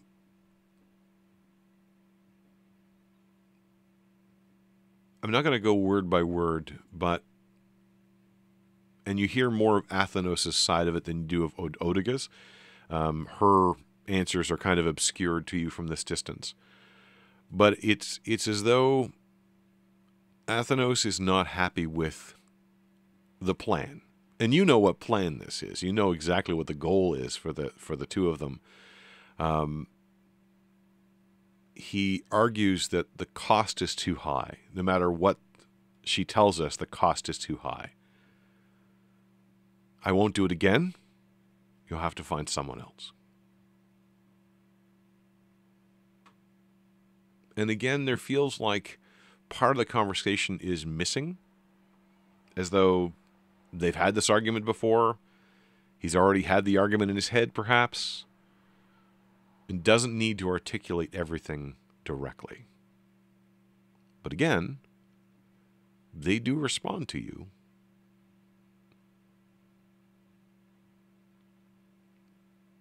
Well, Silas is going to walk closer and try not to get shocked, but ask Athenos, what is the problem? So as you move through this field of energy, you do get hit by it, but it does not feel to you like any painful experience. Definitely not the shock like lightning is. Instead, it's more like a gentle caress. It's more like you feel in that moment the presence of the mother reaching out to you and trying to grab hold and not finding enough to purchase on. And that's when you kind of realize that may in fact be the tendrils of the mother's influence. That is a representation of how far she's come so far, and yet how far away she still is. Athenos whirls at your voice and looks at you, and you make an insight check right away as his expression changes. Nope. There's something, but it's gone in a fleeting instant. Back to the sort of relaxed, slightly bitter with the world, stone-faced. I'm a fisherman, have been a fisherman for 60 years. I've got calluses on my calluses kind of expression where it just kind of flattens out and deadens. You've got your own problems to deal with. You don't need mine. Given that this kind of feels like the mother and not like lightning lashing around, unless there's a fire there, Silas is going to go right into the middle and ask both of them what's up. Okay. There is no fire and no pain, and it feels more and more like this power is flowing through you, flowing out to every single pore, flowing through your heart and through your lungs. Every bone feels like it's lifted. All your skin has this wonderful sensation of being held. And for a moment, you're probably lost in that feeling a little bit, as the rest of the world seems to fade away. And you can almost, but not quite, hear the mother's voice calling out to you. But there's nothing quite distinct, and it's like a hum heard through a storm. But Athenos kind of follows you as you walk around him. Odiga looks up, and a look of concern, and then an immediate transformation into a smile of control, of power, of motherly power in many ways. She's put on the elder mask, if you will. It's good to see you, child. What is going on here? Oh, sorry. Just a question for context. Are we able to hear Silas, but not really Odiga and Athenos clearly? You could hear Silas until he stepped in the center of the circle, and then there's just too much background noise, essentially. From where you are, you don't feel like you're going to be able to engage with the conversation. You're not sure. He does not seem harmed by it at all. In fact, if anything, it almost as though the lightning or the energy moves around and fits him like a glove or a cloak. I will stay where I am for now. Yeah, same. I might move a little bit closer, though. Oops. I'm a little weirded out by the double eyes being right there, so I'm going to move one up there. It's probably even weirder. Okay. Now it looks like the face is lopsided. If you put them both at the top, I'll put them both at the top, and then we'll be completely confused as Silas is now the nose, and Odiga and Athenos are now the nostrils. So you step a bit further forward. Two things for you, Medric. Make an Arcana or Religion roll. And make religion because make a dexterity saving throw. Uh-oh. Religion roll is a 15. Okay. Dex save is a 2. Okay. So I probably trip over something. So as you move forward into this, you've had some experience with lightning. You've been struck by lightning, I think, a couple of times, or lightning bolts or things like that. Oh, probably. This does not behave in that way at all. And you are able to kind of sense this almost sentience within this space. It does kind of reach out and touch you, and you're not able to flinch back fast enough. But it didn't hurt so much as it was surprising. And as you eventually flinched back, it did as well, and kind of carves out some space around you, not wanting to come closer. You get the sense both of it not wanting to hurt you, but also not really that interested in you. Okay. I'll just back away just in case. Okay. All right. And the flow kind of continues, snapping out a little bit. And you're staying where you are, Annie. No, not moving towards the lightning. Yep. Move into the lightning. No. It's magic. I'm staying far from it.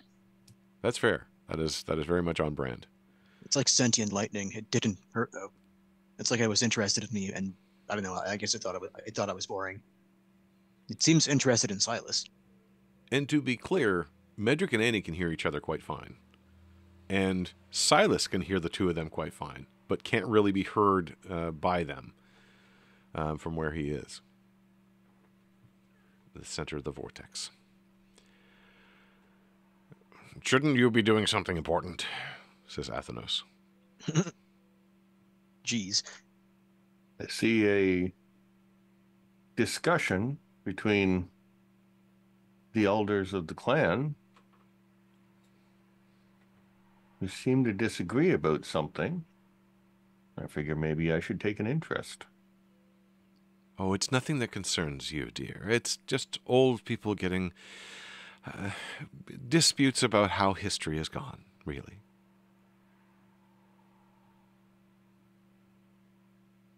You're muted. Oh, sorry.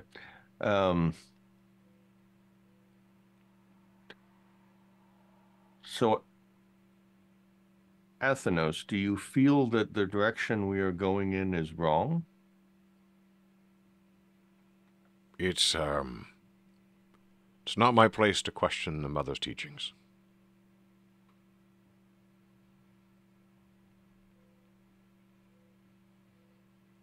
Of course it is. You're one of the elders. If you think that we are doing this incorrectly, then of course you should speak up. The fault does not lie with the mother. Simply Athenos misunderstanding his role and all of our roles in these things. I've been trying to patiently explain, but I've been trying to explain things from him to him for over 30 years now. Sometimes it takes a little more force than other times. I'm just being stubborn. Well, if you feel there's something wrong with your position in things or your duties, then, I mean, certainly you should bring this up. All of you can make insight checks. I will say for Annie it is at disadvantage because of the obscurement and the distance. Ooh, 17. Is that me as well, or the two of them? No, Silas can make it as well. There be drama. Okay. Hmm. All right. Starting with the furthest away and the lowest roll, coincidentally. Annie, you can see the tension in Athenos. Clearly, there's something wrong with him, but there's a lot riding on, from what you understand of the Marsh's plans. It's no small feat to try to bring and manifest your goddess into the world, and it must be challenging. You also know the general attitude towards the Marshes isn't always the best, and Athenos is not one of the people who would ingratiate himself with anyone. So there's probably tension there too. For Silas, you also pick up on that tension. You pick up on the fact that Athenos keeps looking over your shoulder at Odiga whenever you ask him a question. And for Medric, you further pick up not only on that sort of gesture, but there is a physical manifestation of his desire to say something, which he is actively tamping down. There's something he wants to say. He does not want to say it. And it's not just Odiga which is stopping him from saying it. So he's being like magically silenced. You can't talk about certain things. Whether it's magical or whether it's internal, you can't really tell. I'll make a note to mention that to Silas after he leaves the circle. Okay.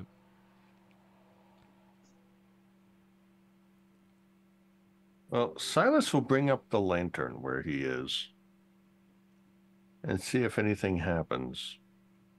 Okay. One thing you will notice is that a different facet of the lantern has lit up. They're more or less remarkably identical, but there's little elements which allow you to tell one side from another. Essentially, a numbering scheme, if you will. So a different one does light up in this case. Let's scroll to that one there.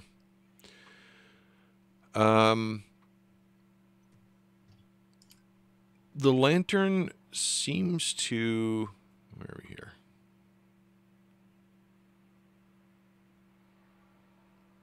Where do you shine the lantern? It is a directed light. So it is something which has a specific beam of light going out. I mean, he kind of just lifts it up in front of him, but he'll maybe kind of aim it at the pit. Okay. Or the lightning that the energy that's flowing around them. Okay.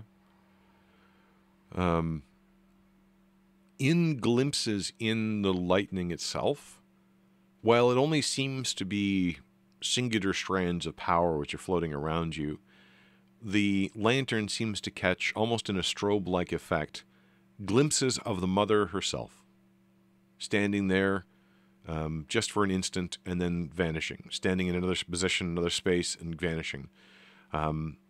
Momentary glimpses of her manifestation, perhaps. It's there, and almost before you're able to really fully recognize it, gone. You've seen different faces of the mother as well. This seems to be the most humanoid of the face of the mother. The one that's generally the most iconographic, the one that's usually described as the sort of the stately form, taller than most humans, dark green skin, scales as well, but you've seen a more monstrous form of that before as well. That's not on display here. When you lean it over the pit and see kind of the edge of that, something shines, a glimpse, a glint in the light of the lantern. But it seems to shine beyond the pit itself. You easily can put your foot down and you feel the surface of the pit, nothing more than a bit of burned ground and ash, the remnants of fires and other celebrations. But somehow beyond that, beyond the physical nature of that, there is something which catches the eye. But in that instant, you feel almost as though it is pushed away from your vision, in part by the power which flows around the two of them.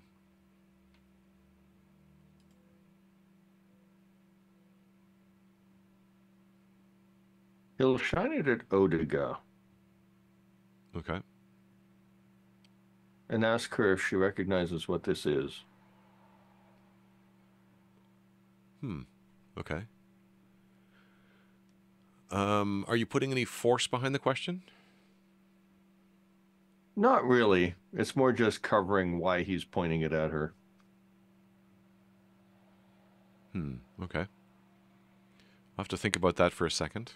That particular reaction. I just want to see if I have that.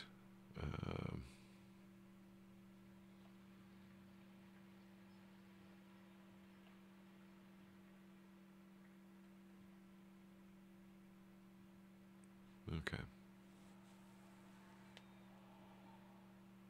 Right. Okay.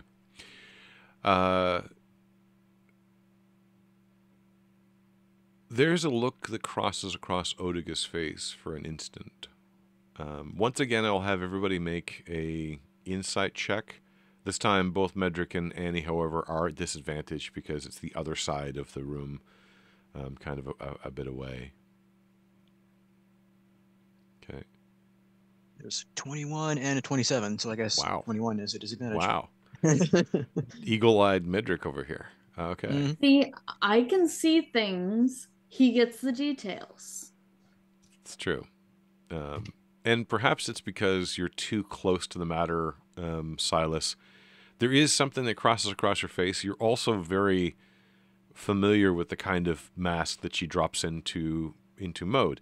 And that served the family very, very well many, many times, where, there's discord among, say, the younger members of the clan who are eager to go off and leave the clan behind, to forget all the stuff they've worked for, the family's worked for generations. And she's able to rein them in, to bring them back to the fold. And at other times, it's been very, very effective at dealing with outsiders in the face of terrible accusations and worse. Odiga has remained firm and steady and steadfast, and that kind of is the mask that drops into place as this goes over. But there is a smile. I see it as a sign, a glimpse of higher power. For Annie, you notice a little flinch when the lantern comes up. And it's a flinch which is not physically repulsed by it. It's more like if she saw an image that disturbed her greatly. And you see the mask fall into place, but you've seen the area, the edge of the mask, if you will.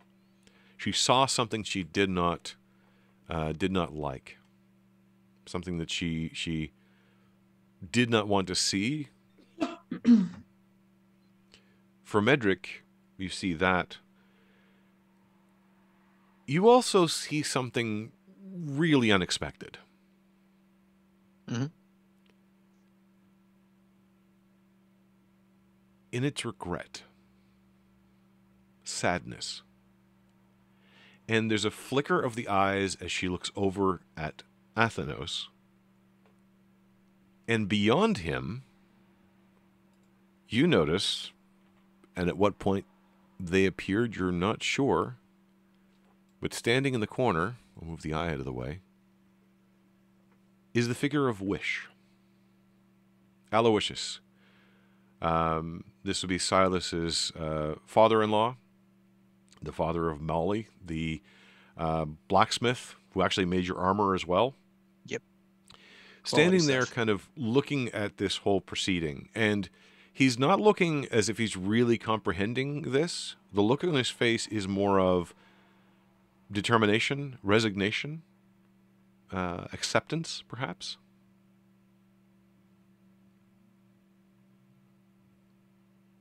And Odiga's eyes flicker over him as well. They go harder when she looks at him than when she looked at Athenos. All that happens in the blink of an eye, essentially. A blink of well, I guess a couple of blinks of eyes, if you will. So nothing happens with the lantern itself in any way that would be obvious as to us finding something, other than possibly that glint down below. Nothing when you aim it at Odiga. It doesn't seem to reveal anything different there.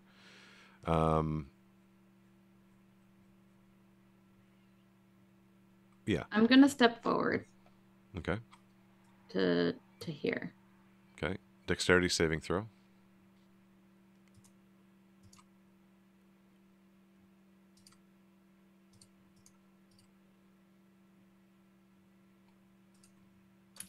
Kind of expected that to be the result. You step into the lightning and kind of are maneuvering yourself carefully into it. You feel the surface of your skin, the hairs on the back of your arm, standing up, partially out of just the raw energy. You're quite sure it's not electricity now. Up this close, it doesn't behave the same way. For one thing, it seems to behave almost intelligently, moving around you, kind of swirling almost. You feel it kind of touch at numerous little points across your body, almost like someone poking at your shoulder, then taps you on the forehead, then on the elbow, just little probes as they kind of swirl around you, and then you hear within you the growing familiar voice of Meredith. As while you were able to not react, she seems to have gotten tickled and seems to giggle a little bit nervously. That's what... I don't understand any of this. But it doesn't seem to harm you.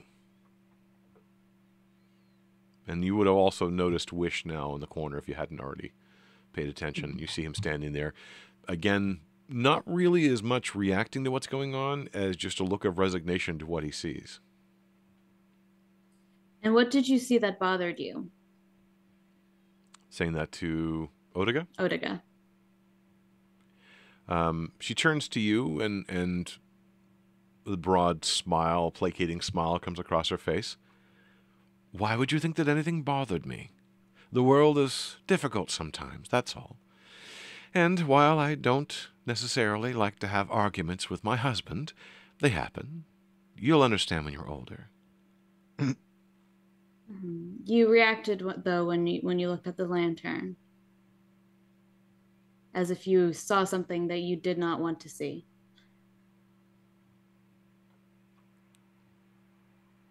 It's a lantern. Yeah. What else would require that type of reaction? So what did you see? Yeah, I noticed that too. So it's feeling like you're pushing a little bit.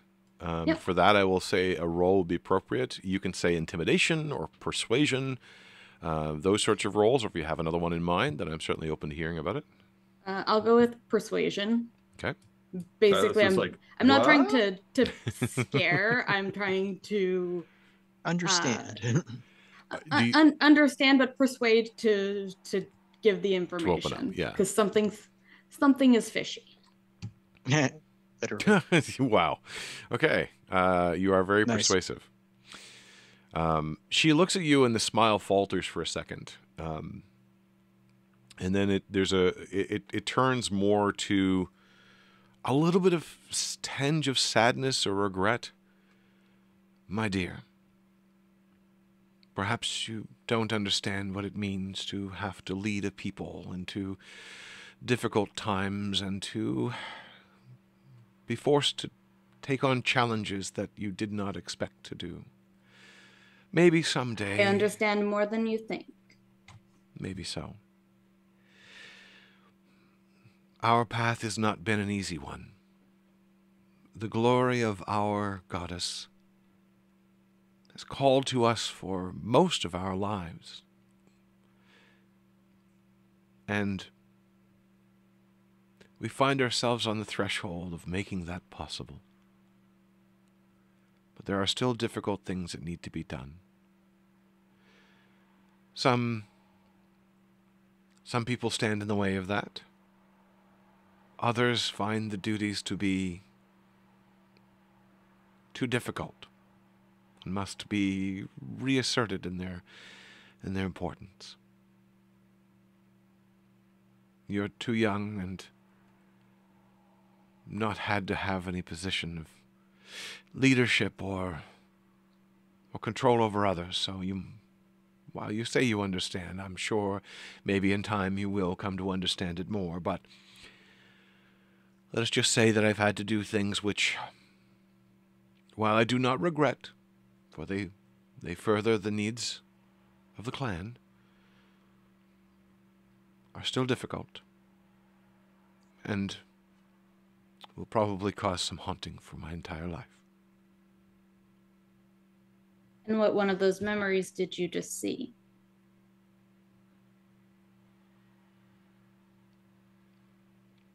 There's a pause as she considers her answer. And she looks over at Silas, then beyond him to Wish.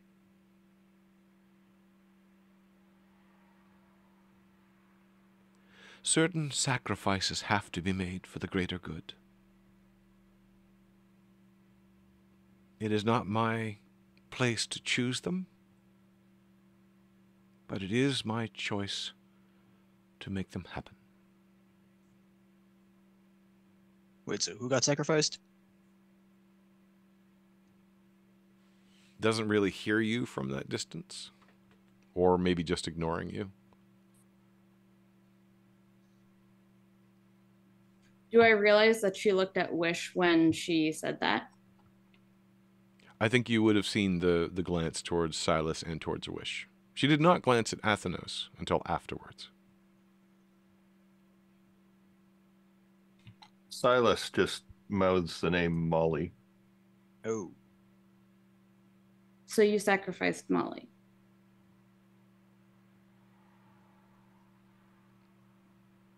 This is not a matter to be spoken outside of the clan. Frankly, this is not the business of outsiders. And she turns to leave.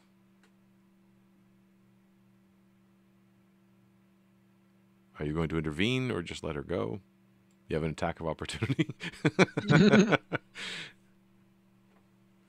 I look at Silas.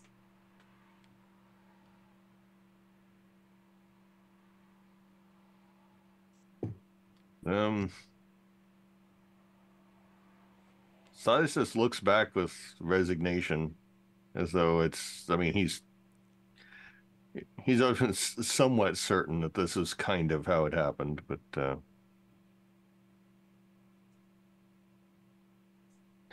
he does look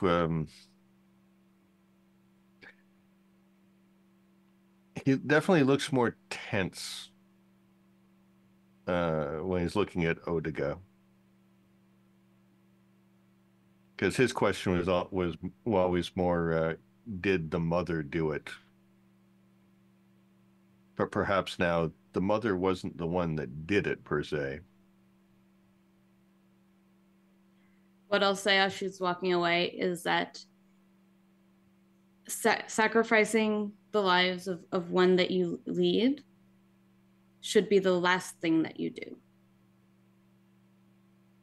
She looks The over. last option. She looks over her shoulder at you. Before you do it yourself. She looks over her shoulder at you, and the smile returns, but mildly. Not as in a happy smile, but more of a resolved smile. And she nods her head slightly.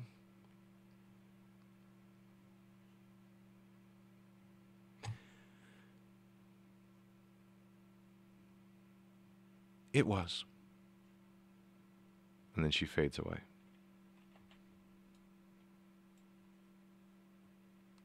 On the other side of the room, Wish steps up beside Athenos. And you hear him quite clearly. And especially for Silas, something has changed between the two men. They don't look like they do right now. They look like... Well, let me ask you. How long has it been since Molly's death? A year or two, I think. Okay.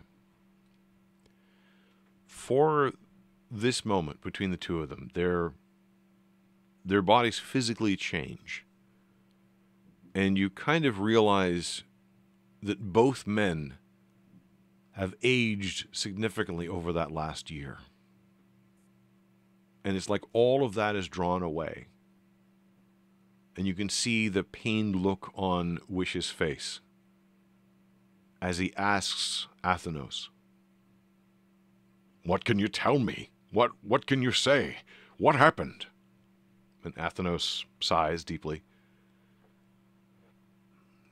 "It was an accident. They happen at sea sometimes.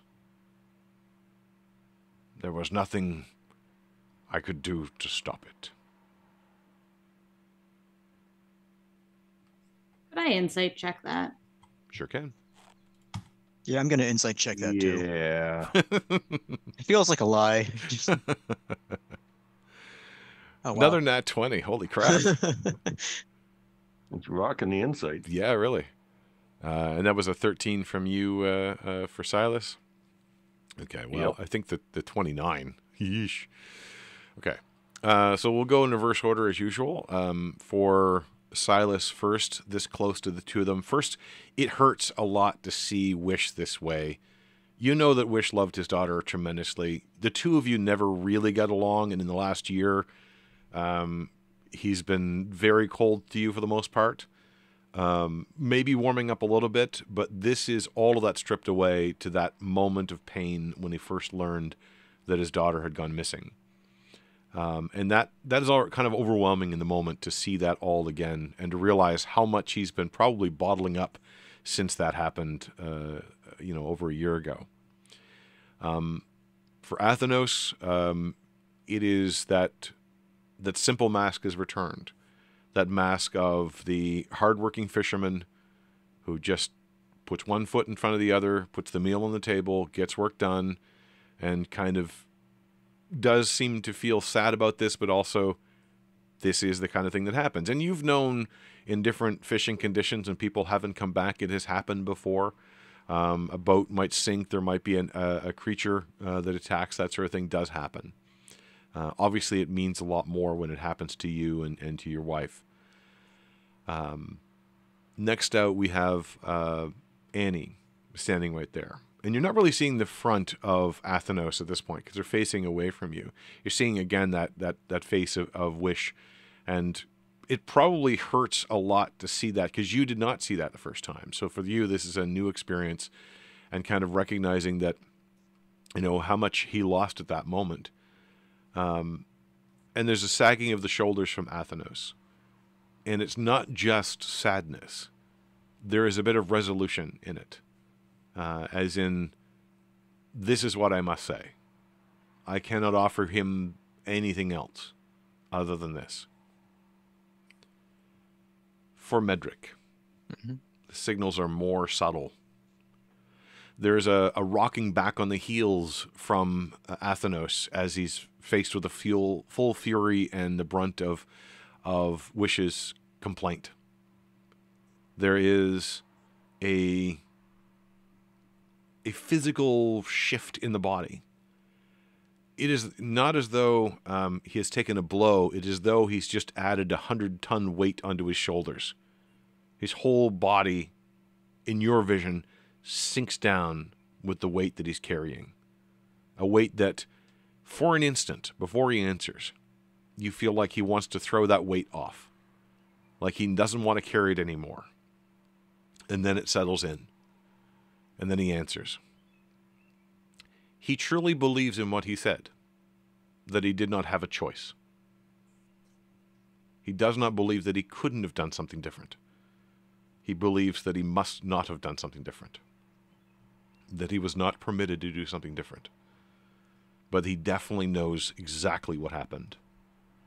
And definitely knows that he is probably culpable for that. It's not exactly a full admission of guilt, but it's really close. And the two men fade away. I don't know if you guys saw that, but Athenos knows what happened.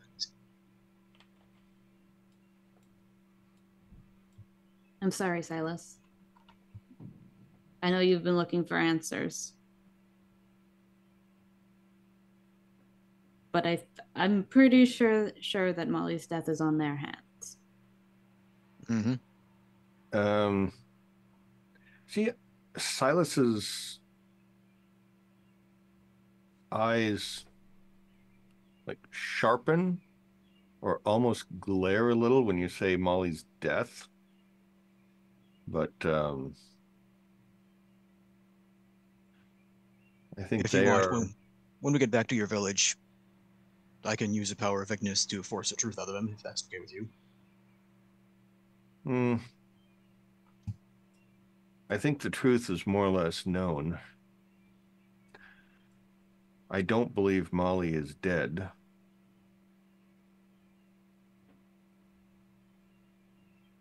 But that is neither here nor there now. Silas looks... Oh, Wish is already gone. Oh, okay. Yeah, the two of them went away after that confrontation. We must find what we're here for. Yes. Annie, at that point, you see a glint of something silverish around Silas's feet. I reach down to pick it up. It appears to be a silver pendant. It is cast silver, looks like a pair of seashells, kind of cupped almost like hands. It's very delicate. I thought that was something that was under the ground. Okay. It was. But things have been revealed. As you pick it up, first off, Silas, you recognize this directly. This was a pendant that Molly always wore that was made by her father. It was made by Wish. She never took it off. In the light of the lamp, it glows a brilliant white. Silas was... That was Molly's. The lantern's glowing. Do you think that's one of the objects we need? Or the object we need? I think so. I mean, maybe there's one for each situation. I don't know, but this... One for each room, maybe. She never Maybe took each this off. room has something to do with what's going on. So it might be a good idea to confront the situations in the other rooms more deeply. Mm-hmm. Silas is, yes, may I? And he reaches out for the necklace. I give it.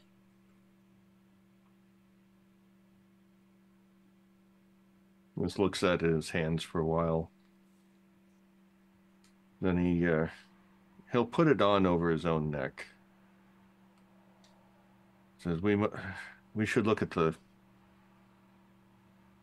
the other room. I don't know if it's the last room, but Well, you mentioned there was a creature that attacked you in one room, so that one would be easy to take care of.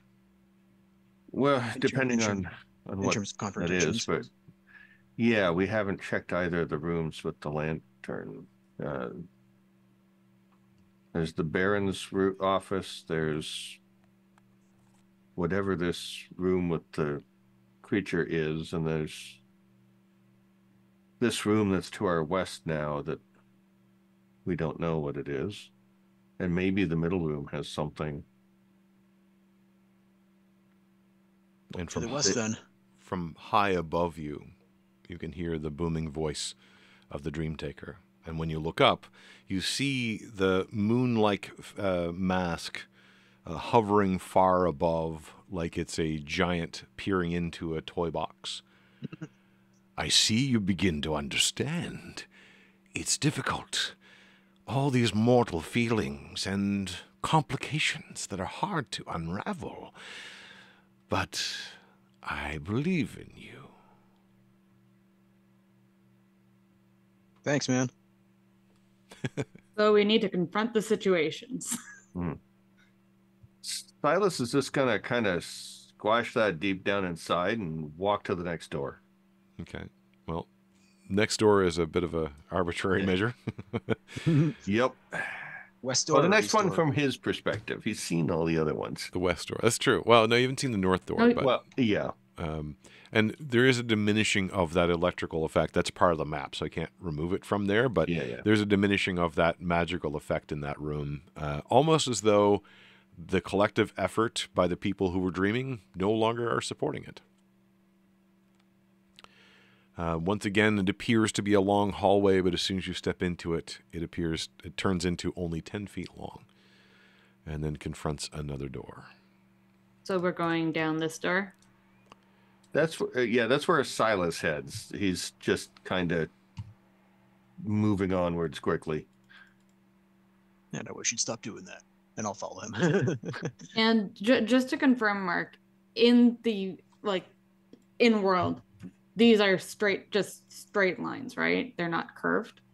So, Silas kind of moved through them quickly, and for him, it was always a straight line. But there's a sense of, with kind of your heightened senses, you feel almost like you're walking around the outside of a cube. So we've only been in, if I have the vibe of a cube, we've only been in 4 rooms. There should be 6. You guys have only been in 3 rooms. Silas has been in 4 up to this 2. point. Yeah. You open this room, and it's a little alarming because as soon as the door opens, you see water flowing outward. There seems to be about 2 or 3 inches worth of water on the floor, but even as it starts to flow outward from the door, it only flows for a few inches and then stops, almost like the door is a beach, and somehow this is lower within. The water within does not seem to diminish at all. You see in the room what look like 4 collapsed pillars in sort of 4 sections or 4 even spots within the room. The room itself is flooded. And a figure is bent over one of the pillars, and you can hear the minute sounds of of a hammer and a chisel beating away on stone. The figure, from what you can see, you can't see any details, but you can see that they're dressed entirely in white and seem to be bent over a task, slightly muttering to themselves. Do we recognize the figure? I mean, I see his name on the screen, but Unless you actually enter the room, like you guys are just sort of standing in the hallway Yeah. going, "Yep, that's what it looks like." But from Silas here, will walk in. the other thing is that the perception is the further you go down the hallway, the less you actually see in the room, much more quickly than would normally be the case. So it's almost like it's obscured in fog. But as you move in, Silas, you do make out the familiar figure of Tassar. Tassar was the man in white who at first you had seen just sort of moving around the disaster zones of the town after it was attacked by the Athlonian. Later on, you confronted or kind of teamed up with him as you discovered he was working alongside Cathron to remove elements of the dead god from the world. He seemed to be quite sure of himself, also was aware of and actually owned one of the books of the Argente Sagax, and was one of the reasons that you were able to start your journey through extraplanar areas, is that he actually opened up and helped open up the initial segment. But what you see before you, he was not a young man then, but what you see before you is almost a much older man. Looks to be decades, if not more, older. Hands are gnarled and twisted and wrinkled. The posture is bound up and twisted over. And he seems to have a tiny little chisel and a tiny little hammer, and he's hammering away at these alabaster broken pillars, and seems to be having no.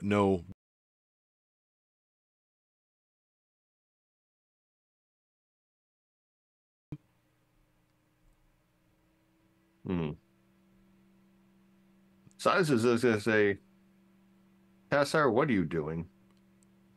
The door closes behind you. Silas doesn't have a positive impression of Tassar. All my eyeballs just got locked out of the room. Pardon me. I like the picture of the map person. Yeah. I need a map minion. Someone to just update the movement of the eyes. Anyway. I don't mind doing that. Okay. I think I think he's referring to the picture that I sent in our group chat. Oh, sorry. I can't look at everywhere at once, unfortunately. I will check that out. It is a masterpiece. It belongs in a museum. There we go. We'll have to post that in the Facebook group for people to take a look at. I will. Yeah. Hey, the eyes make sense to me. They just do lead to rather ridiculous situations. Tassar kind of looks up to your accusation, and you can see the sort of deep lines on his face. His cheeks are very sallow. His hair is thinning. He looks decades older than when you last saw him. And his voice is weak and reedy. I have to keep working. I must complete the work. I can't let the world stop. Mustn't let it stop. Must find. And kind of drifts off and goes back to work. Each of you notice that the water has risen by about 6 inches in the few seconds you've been in here.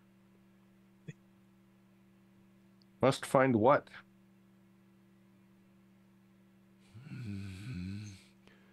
Lost. Can't find them. Can't find who. And kind of looks over and whirls over and sees you, but kind of these roomy eyes. You can see almost white across the eyes, as if they're going blind. And don't remember. I've had to destroy so much. I haven't lost them a while ago. Lost what? Agent of our work. Nemazani's agent. As am I. Did I lose myself? Maybe I've lost myself. I think you might be dreaming. You said you're an agent of Nemazani? At the mention of dreaming, there's a sort of look of shrewdness that crosses across his eyes, as if he's kind of looking around and trying to re-understand everything and reinterpret everything. Who are you? You look familiar.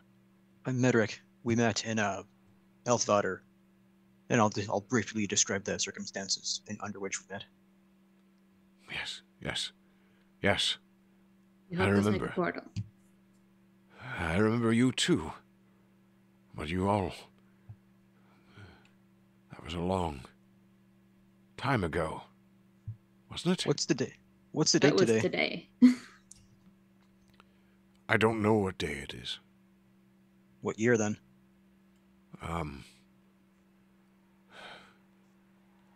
32... 05, 06? For reference, the year is 3108.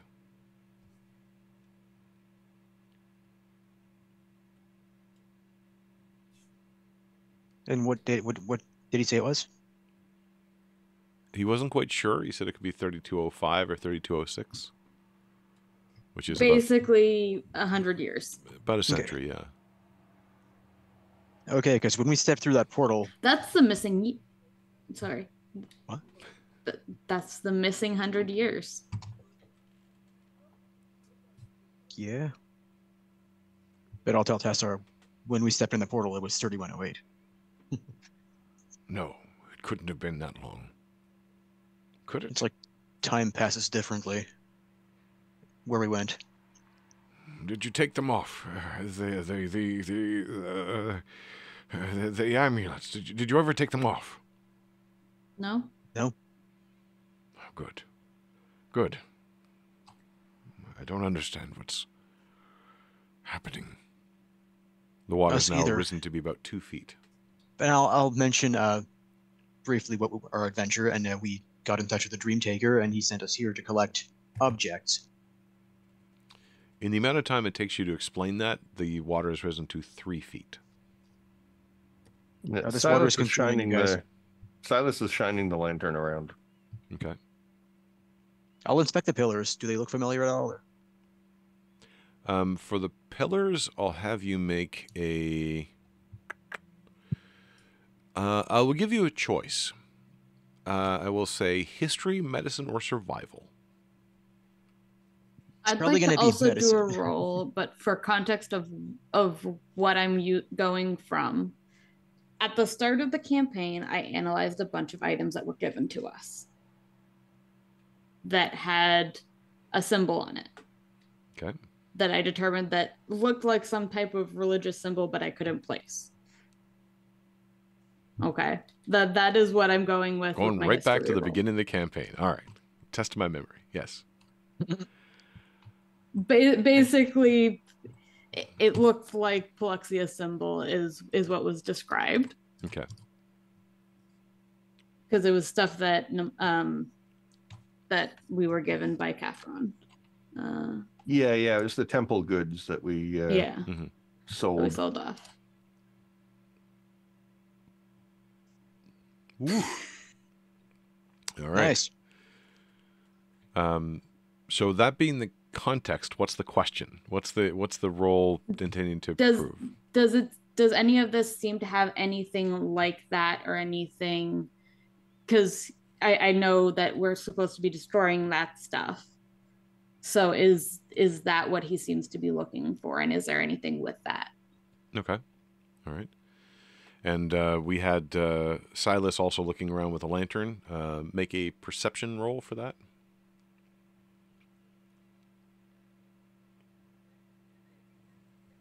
Okay. The light of the lantern, again, a different face has lit up this time. Seems to be skittering off the surface of the water and kind of getting reflected back into the room, but not revealing anything in particular about the sides of the room.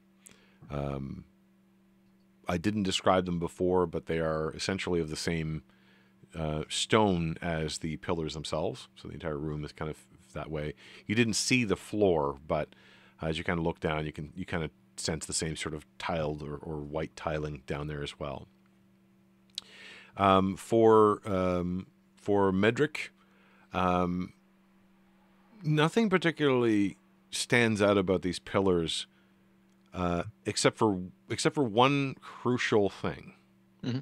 As the water is rising, the pillars are moving. Not of their own accord, but that suggests that they are not as heavy as solid stone pillars should be. Their surface is also rather unusual, too. You're not convinced it's stone. Okay. I'll pick one up, the one that's in front of me. Okay.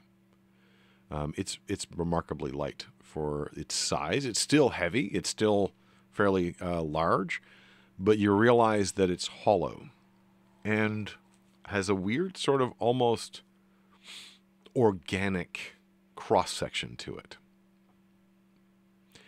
Now, for the 25, as you look about the room and you're seeing the scattering of the light and you're seeing Medric kind of picking up this stone with a lot more ease than you would have expected. It's still, again, heavy, but it moves a little bit more in the water. Certainly solid stone wouldn't have moved at all. I probably still wouldn't be able to lift it. Probably not. And even, Medric, you're kind of getting, float assist, if you will, from lifting it, even though you are quite strong. 16. As you look around, Annie, you realize that there is movement in the water. Not something moving through the water. The water itself is sort of flowing and cresting and moving almost in waves. And as you watch the light of the lantern sweep around the room, you notice that when it traces across the edges of the wall, it leaves a little bit of water behind that in the light of the lantern distinctly forms that wave pattern of that ancient lost being. This entire room seems to reflect the resonance of that being. The other thing you notice is that when some of the light bounces back into the water, you see that it does not stop with the floor. It seems to carry on through the floor. The floor feels very solid and very opaque, but in those instances, the light somehow travels right through it. The water is now 4 feet deep. It does not seem to be bothering Tassar. He does kind of dip back in to press on the stone, comes back up coughing from having ingested water, but doesn't seem to be stopping at all. It's What are you trying to do? Have to. So hard to remember. But what's the purpose of chiseling on those pillars? Can I help you? Must They aren't remove very heavy. all of it to give the world a chance to heal. Yes, that's it. Have to remove all of it before it's too late. Remove what? The pillars, or I could smash them? Yes. I'm going to, while he's talking to Tassar, I'm going to tell Silas to not move the light for a second, and I'm going to go underwater and try to see and touch the ground around there. Okay. Make an investigation roll as you're kind of poking around and seeing where the water or the light hits the tile. Medric, Tassar looks up to you. Holy crap! What's with all the lots of 20s today? That's fantastic. Next time we'll not be able to roll above a 5. Hey, so this is delightful. I love it. It's kind of like return to form here. So Tassar looks up at you and kind of weighs your words and then nods his head vigorously. Yes. If you can, break these down. All No right. bones must remain. Bones? They're pillars. Yes. Wait, you called them bones? Yes. And I looked on the inside earlier, and it's like I noticed the organic cross section. The manifestation of, and you can feel him grasping for the words, but as he speaks, they seem to come more clearly. The manifestation of the goddess's influence on the world was physical at times, providing an actual structure to parts of the world, which is why some of it collapsed and some of it was more difficult to remove.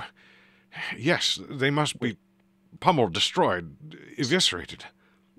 So you're saying these are the bones of a dead god? Yes. Very important. All right. If they fell into the wrong hands, who knows what could happen? Do they have any kind of power? Of course. Every aspect of a god, dead or alive, has power. They are manifestations of power. They are collections of power that must not be controlled. That is the only way we will survive. So how smashed do you want these? Utterly. All right, I'll pick up a pillar that I have in my hands and I'll smash it against the wall. Okay. The water has now reached about 5 feet tall. So it is very difficult to maneuver at this point. One of you is deliberately underwater. Silas is not affected because he can breathe water. But it is making it very difficult, Medric, for you to move. And, Tassar's head's still above the water. He is sputtering every time it washes over his mouth, but he also doesn't seem to be paying attention to that. Any idea on how to drain this water? No. It's another part of it. It doesn't want to be removed. It's defense. It's trying to stay. Okay, so chances are if I start smashing these pillars, the water's going to rise more quickly. So, Silas, help me smash this, eh? So I'll pick up a pillar. As you both get busy on that, we're smashing stuff. Andy dips below the water, and you start to follow the trace of where the light crosses across these seemingly white alabaster tiles that are broken in places, and where the light crosses over the tiles, they become briefly translucent, and you are startled for a moment to see something hit the underside of the tile. And then it hits again. And it registers on the third hit what it actually was. It was a ginormous paw. A cat's paw. A Catron paw.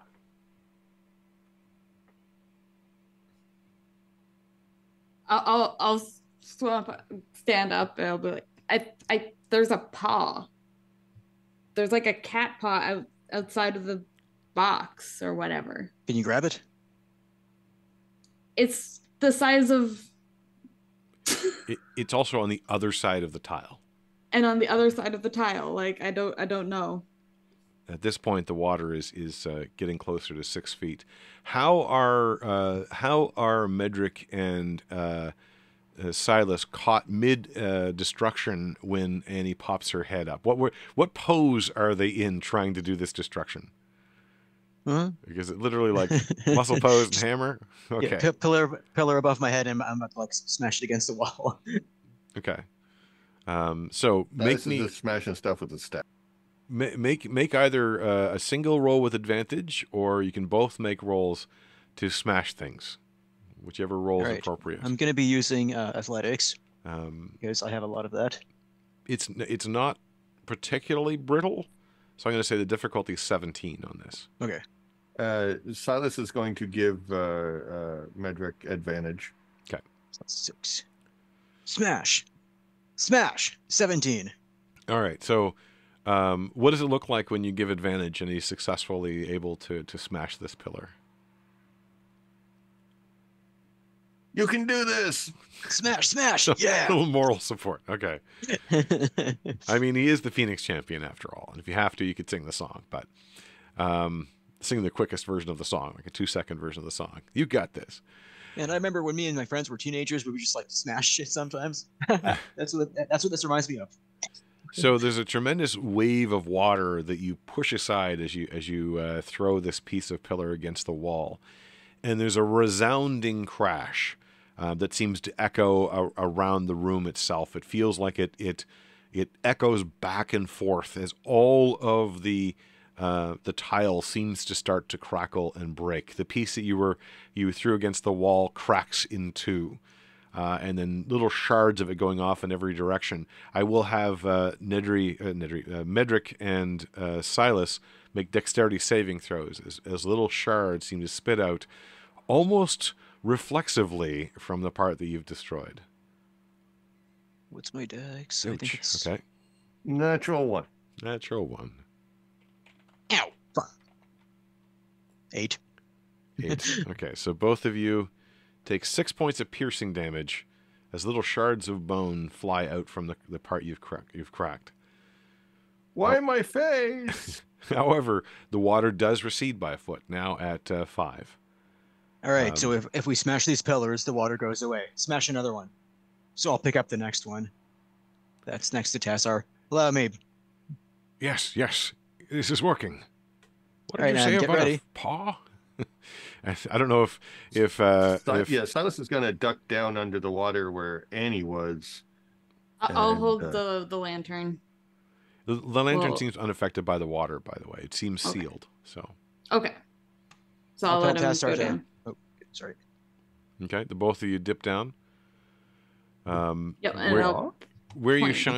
shine the light, once more you see as if the light is traveling right through. There's nothing for a second, and then a humanoid eye seems to peer up through, followed by some rather urgent paw strikes. You do recognize the face of Cathron on the other side. Well, Silas is going to cast Shillelagh. Okay, I wave. Unable to breathe because I'm in water. cast wave. Yeah, what do we got?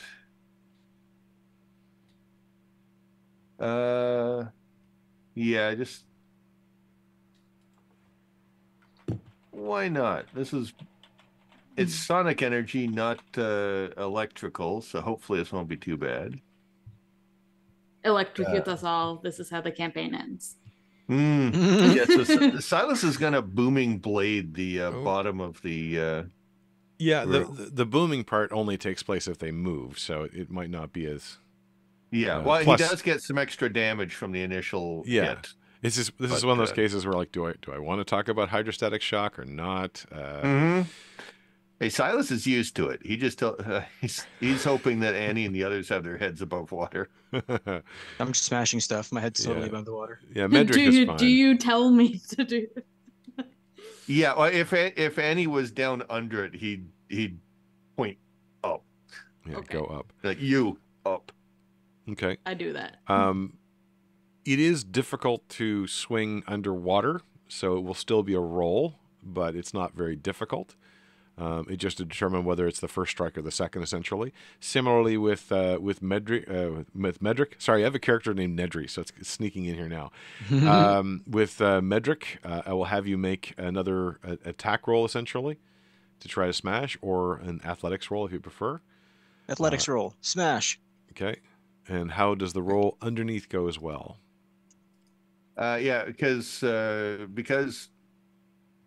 Silas underwater movement, he doesn't get a penalty to anything. Yeah, perfect. Yeah. 13. Okay. So That's 13 a and a 12 to hit. Okay. And actually, yeah, let's it's see. even less of a 4. requirement to hit because you can move underwater without any difficulty. Yeah. You get 9 damage anyway. 9 damage? Okay. Whoops. All right. There is a resounding boom in the water, which is felt by the other 3 more than seen. However, it does coincide with when Medric throws another piece against the wall, and it sounds like it explodes. And yet, it doesn't seem to have much damage, somehow. And yet, so maybe you were more effective than you thought. Maybe you destroyed the room rather than the pillar. You're not sure. But the water does not rise nor fall in this instance. Underwater, you can see a crack forming in the tile below. The crack is not in the sort of starburst pattern you would have expected, but in fact it's a crack that takes a long straight line and then curves at the end. And in that instant, you kind of recognize this symbol, weirdly enough. At least it's a part of the symbol of Paluxia herself. Do we know the name Paluxia at all? Or? I don't think so. you're I've been trying to remember if I'd ever slipped the name or not, and I don't think so, because they try not to say the name, because that would we be know also... the name Lux. Yeah, and certainly the dead god or is part of what they would say. So probably not. The fact that you guys as players have heard the name before makes me slip once in a while, but the intention is that that name probably is never spoken. Okay. Because that gives it power, as you well know with Hiraz as well. Yeah. Oh, Tessa, I is do it smashed remember enough? we did find somewhere written the name Lux. Very possibly. So that's what we wouldn't know Paluxia, but we do know Lux. Yeah. So it's going to require another smash, and if you wish to change something or do something differently, this is a good opportunity to do it. But you do feel like you're making some progress. I'll ask Tastar if the pillar I just smashed is smashed good enough. It's a good start. More? Definitely. All right. So I'll pick it up again and smash it against the wall. At a better angle this time. Okay. I'm also going to, because I would have noticed that the water went down as well because I was up there. I'm going to start trying to damage it so that it's easier to crack with Vice. Okay. So you're going to kind of pre-crack them so to make Medric's life a little easier. Okay. Why don't you go ahead and cause damage so that it's easier to break.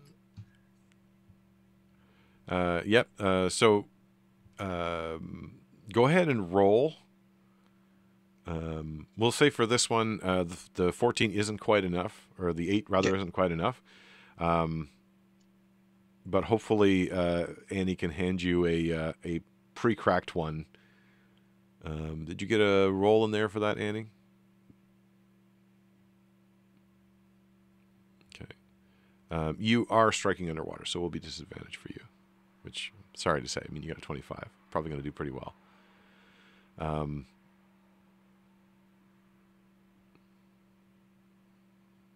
You're also muted at the moment, so I'm not sure if you're cursing me out or just trying to... All I said was where to go because I couldn't find the button again. No problems, 23.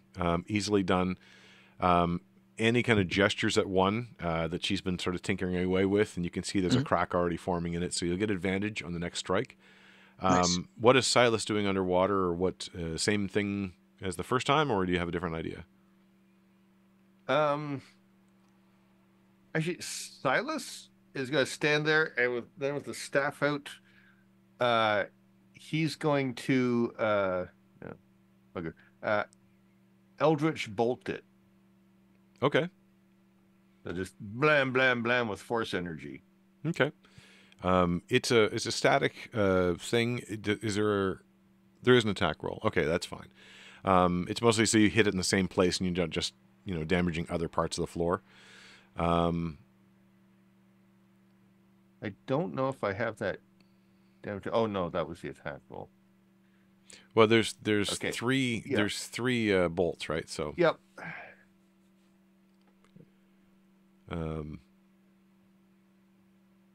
That's 14 force damage. Okay. A little less of impact on the water this time, as it strikes down and starts to scorch across. Again, the impact is strange because it draws out the other 2 major lines of the wave. And you can make a religion or arcana roll if you prefer. Either interpretation can get you somewhere. As for back on the surface, does... pair of 10s. Pair of 10s, okay. Yep, this is definitely weird. It's about as far as you get with the 10, I'm afraid. This definitely should not happen. This is not natural. Weird. Tiles don't suddenly become transparent. No. It doesn't change the nature of the tiles under the light, but it's just that this you're used to scorching a lot of things with this, and this is definitely not the same as any of those. Do we have another roll from Medric with advantage? Smash. And smash again. 13. Oof. Unfortunately, it's not quite. It's not quite. The water is still not dropping, and you're starting to feel it everywhere. It's seeping in underneath your armor and all of that places. That even with your warm skin, it's now turning into kind of tepid water around your skin, which is not really any better. It's Stupid not water. You're not fiery enough to be able to just to push away the water. Unfortunately. You still have advantage on the roll because the preparation was still done, but it's taking you a little longer than you expected.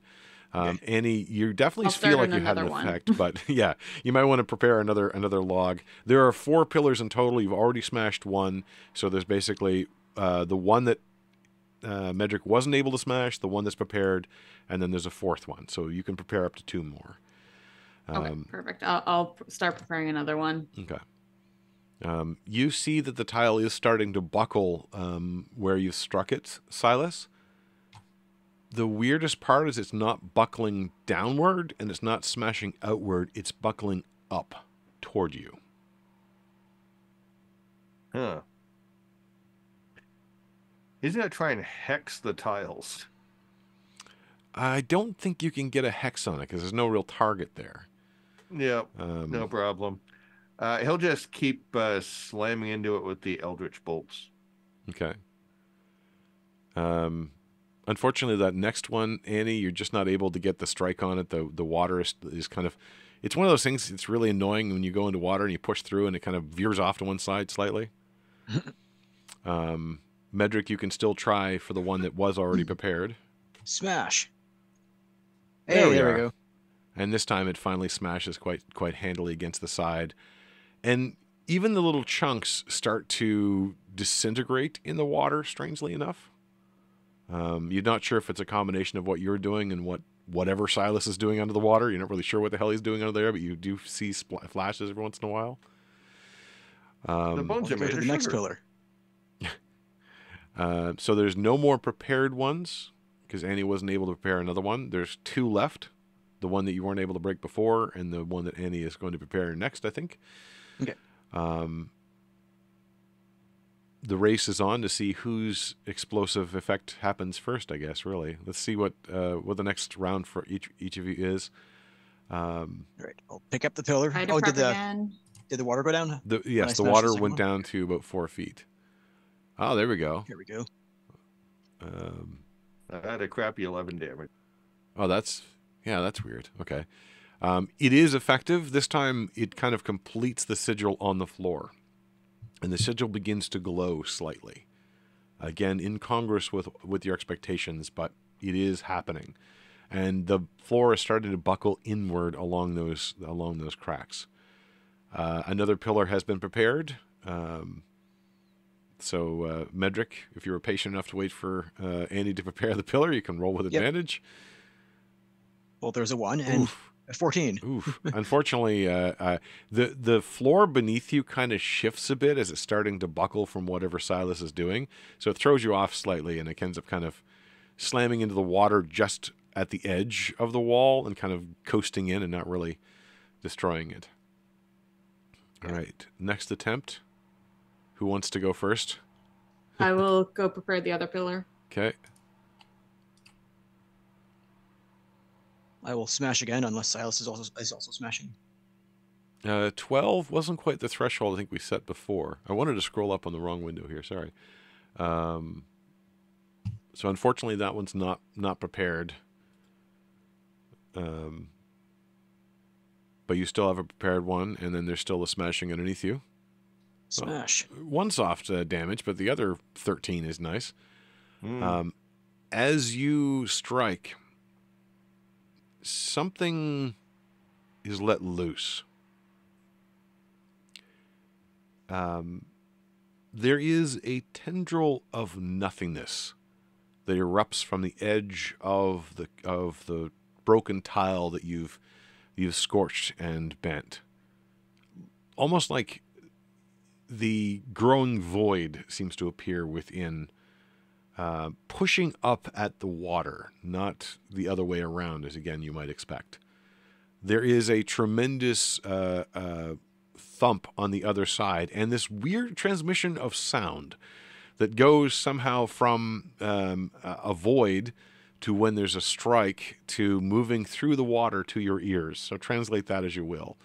As you recognize the sound of a frustrated roar, as from below, Cathron collides with the crack you've made and pushes through, one paw through the edge of it, and scrabbling a bit, but then retreating. A hole has been opened up, and you feel like between the two of you, it's not going to take much longer time. Now, for the pillars, the two that remain. 13, 14, god damn it. Yeah, unfortunately, you're having a hard time the shifting of the room and the sudden change in light as the ubiquitous glow that seemed to be coming from this room is now being shaken and shivered by the shifting of the water. It's hard to kind of find that right balance. Last one has been prepared. Awesome. Last one has been prepared. Silas can make another 20 would. Make another strike with advantage this time.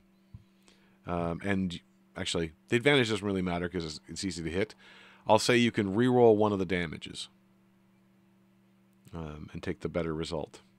Is 23 enough? Because I may not have to re-roll. I mean, that's pretty tremendous. Yeah, I'll say that with the effort you're making, you're kind of this spot where the paw has come through is now being ripped open like it's a zipper. And you're just kind of ripping up along these lines, and all of them now, all these traces of this stylized wave, the pattern of the dead god, are now emerging outward, and surging with it comes Cathron, stuck at first because she's much larger than the hole, but with a look of determination and a roar of rage, she pushes through this hole. That does destabilize the water, but I'm not going to make you roll disadvantage. You can still roll the advantage rolls, Medric, as you're moving through.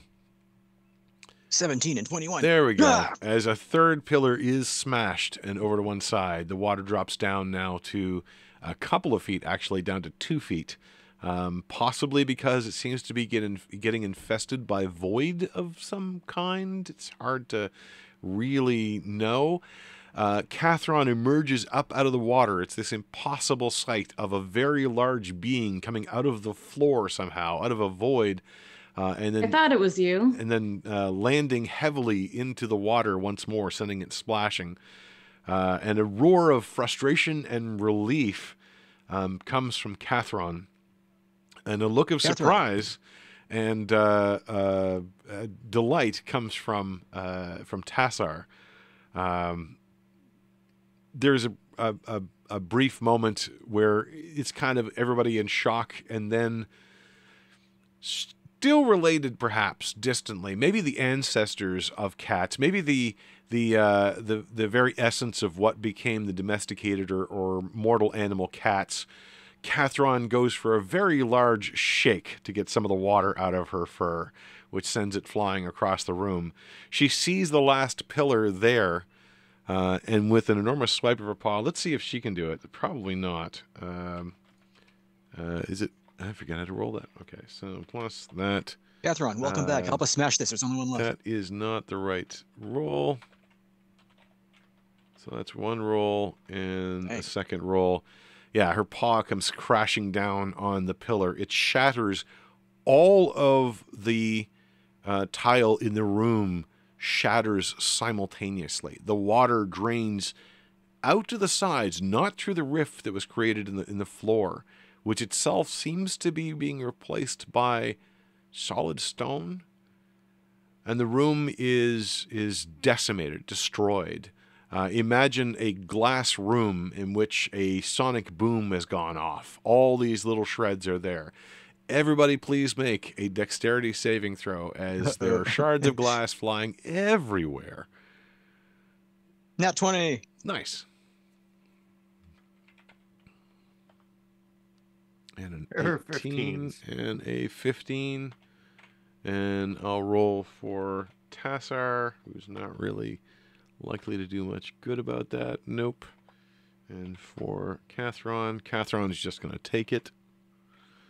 And it is 8 points of slashing damage as this is peppered around the room. For those that saved, it's only 4 points. Who saved? All the PCs saved. It was difficulty Great. 15, but there are big creatures to hide behind. So, Wait, 66. and then in that moment, all of the stuff sort of drifts down to the ground, and even before the shards touch the ground, they start to powder. And before they reach the ground, it's almost like snow melting away in a very hot room. And then you're left in a very, very plain, gray stone room. Not of paved stones or of singular stones, but as if almost like cement. Flat, featureless, and dull. Like life has simply gone out of this place, where it was once a leftover vestige of glory. Now it's just gone.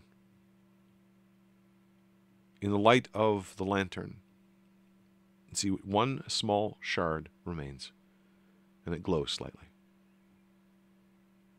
Grabbing it. Oh, yeah. You feel that's that what I was gonna say. that's the emblem of this room, you feel. Tassar leaps up, cries with a rather unseemingly amount of joy, and runs over to Cathron and hugs her mightily around the neck. To which Cathron tries to look dignified and indifferent, but ends up kind of leaning in and nuzzling Tassar a bit. You get the feeling these two have known each other for a long time. Tassar also seems to be draining away some of that age that he was feeling. And then kind of steps back. Are you Straightens back up. for good? I'll ask Catherine. Straightens up his robes a little bit, which is hard to do because they're soggy. I think, my friends, I have returned. It was a where is this strange place? journey. I had hoped you knew what this place was. I saw it only as a light in the distance, and I knew that there might be hope there. Where I was featureless and dark, and the distance like stars, but nothing like land. I floated for an eternity. It was Sounds awful. distressing. The other places here seem to be dream realms, but I'm not sure about this one. Yeah, we were sent here by somebody called the Dream Taker. I do not know them. And he passed us this lantern, and right, Silas has the lantern, so I'll just point at it. I will ponder on this. Actually, I think Annie has the lantern right now. Okay. Yeah. You see a deep look of thought cross across Catherine's face, and Tassar, too, kind of scratches his chin a bit, and the two of them fade away. As Catherine's fading away, Silas says, "Nice to see you again. You can pay us back for this later." I didn't get a chance to actually put Catherine on the map, but Catherine is actually there. But then she and Tassar both pass. So just Hopefully- where how things line up, it's Cathron with Ronnie with 3 N's. Oh, that's weird. Catherine, no. Catherine on. Hopefully that actually did rescue Catherine and not just in her dreams. Yeah. Or else that's very mean. The water having drained away, the room seems somewhat calm and peaceful. You all feel some fatigue. Something which you really hadn't noticed since you got to this place. Sorry, we feel what? Fatigue. Okay. Do we actually have a level of exhausted, or we're just No, generally I tired? hope You not. don't have a level of exhaustion, no. But one of the things that you know about the shadow, or at least has been expressed to you, is that you cannot sleep. But right now, you feel like you could. And with that, we will bring this session to a close because we have some people that I think have to get going. It is going to be a little bit of an extended break again because I'm traveling in 2 weeks. unfortunately, but I think we've got pretty good trajectory and some motion forward here. And hopefully I've intrigued folks enough that they're like, I got to get back to these rooms. What are we doing with the next room? Yeah. So I want to thank my players very much for being patient with me as I try to sort out my own mind and what I wanted to have next. I wanted the experience of the Dream Takers world to be unusual. So hopefully I'm hitting that mark. Yeah. As always, if you enjoyed this and you watched live on Twitch, thank you very much.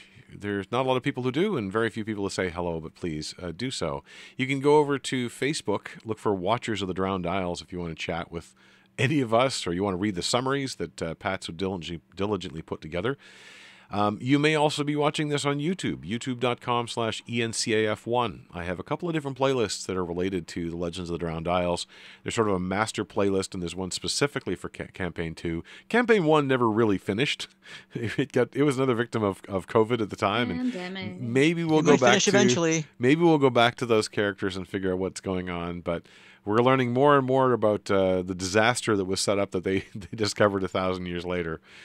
But definitely check that out. And we shall have, I think, another episode, as I said, in 4 weeks in late June. So have a delightful day. And once again, players, thanks for kicking in. Have a good night.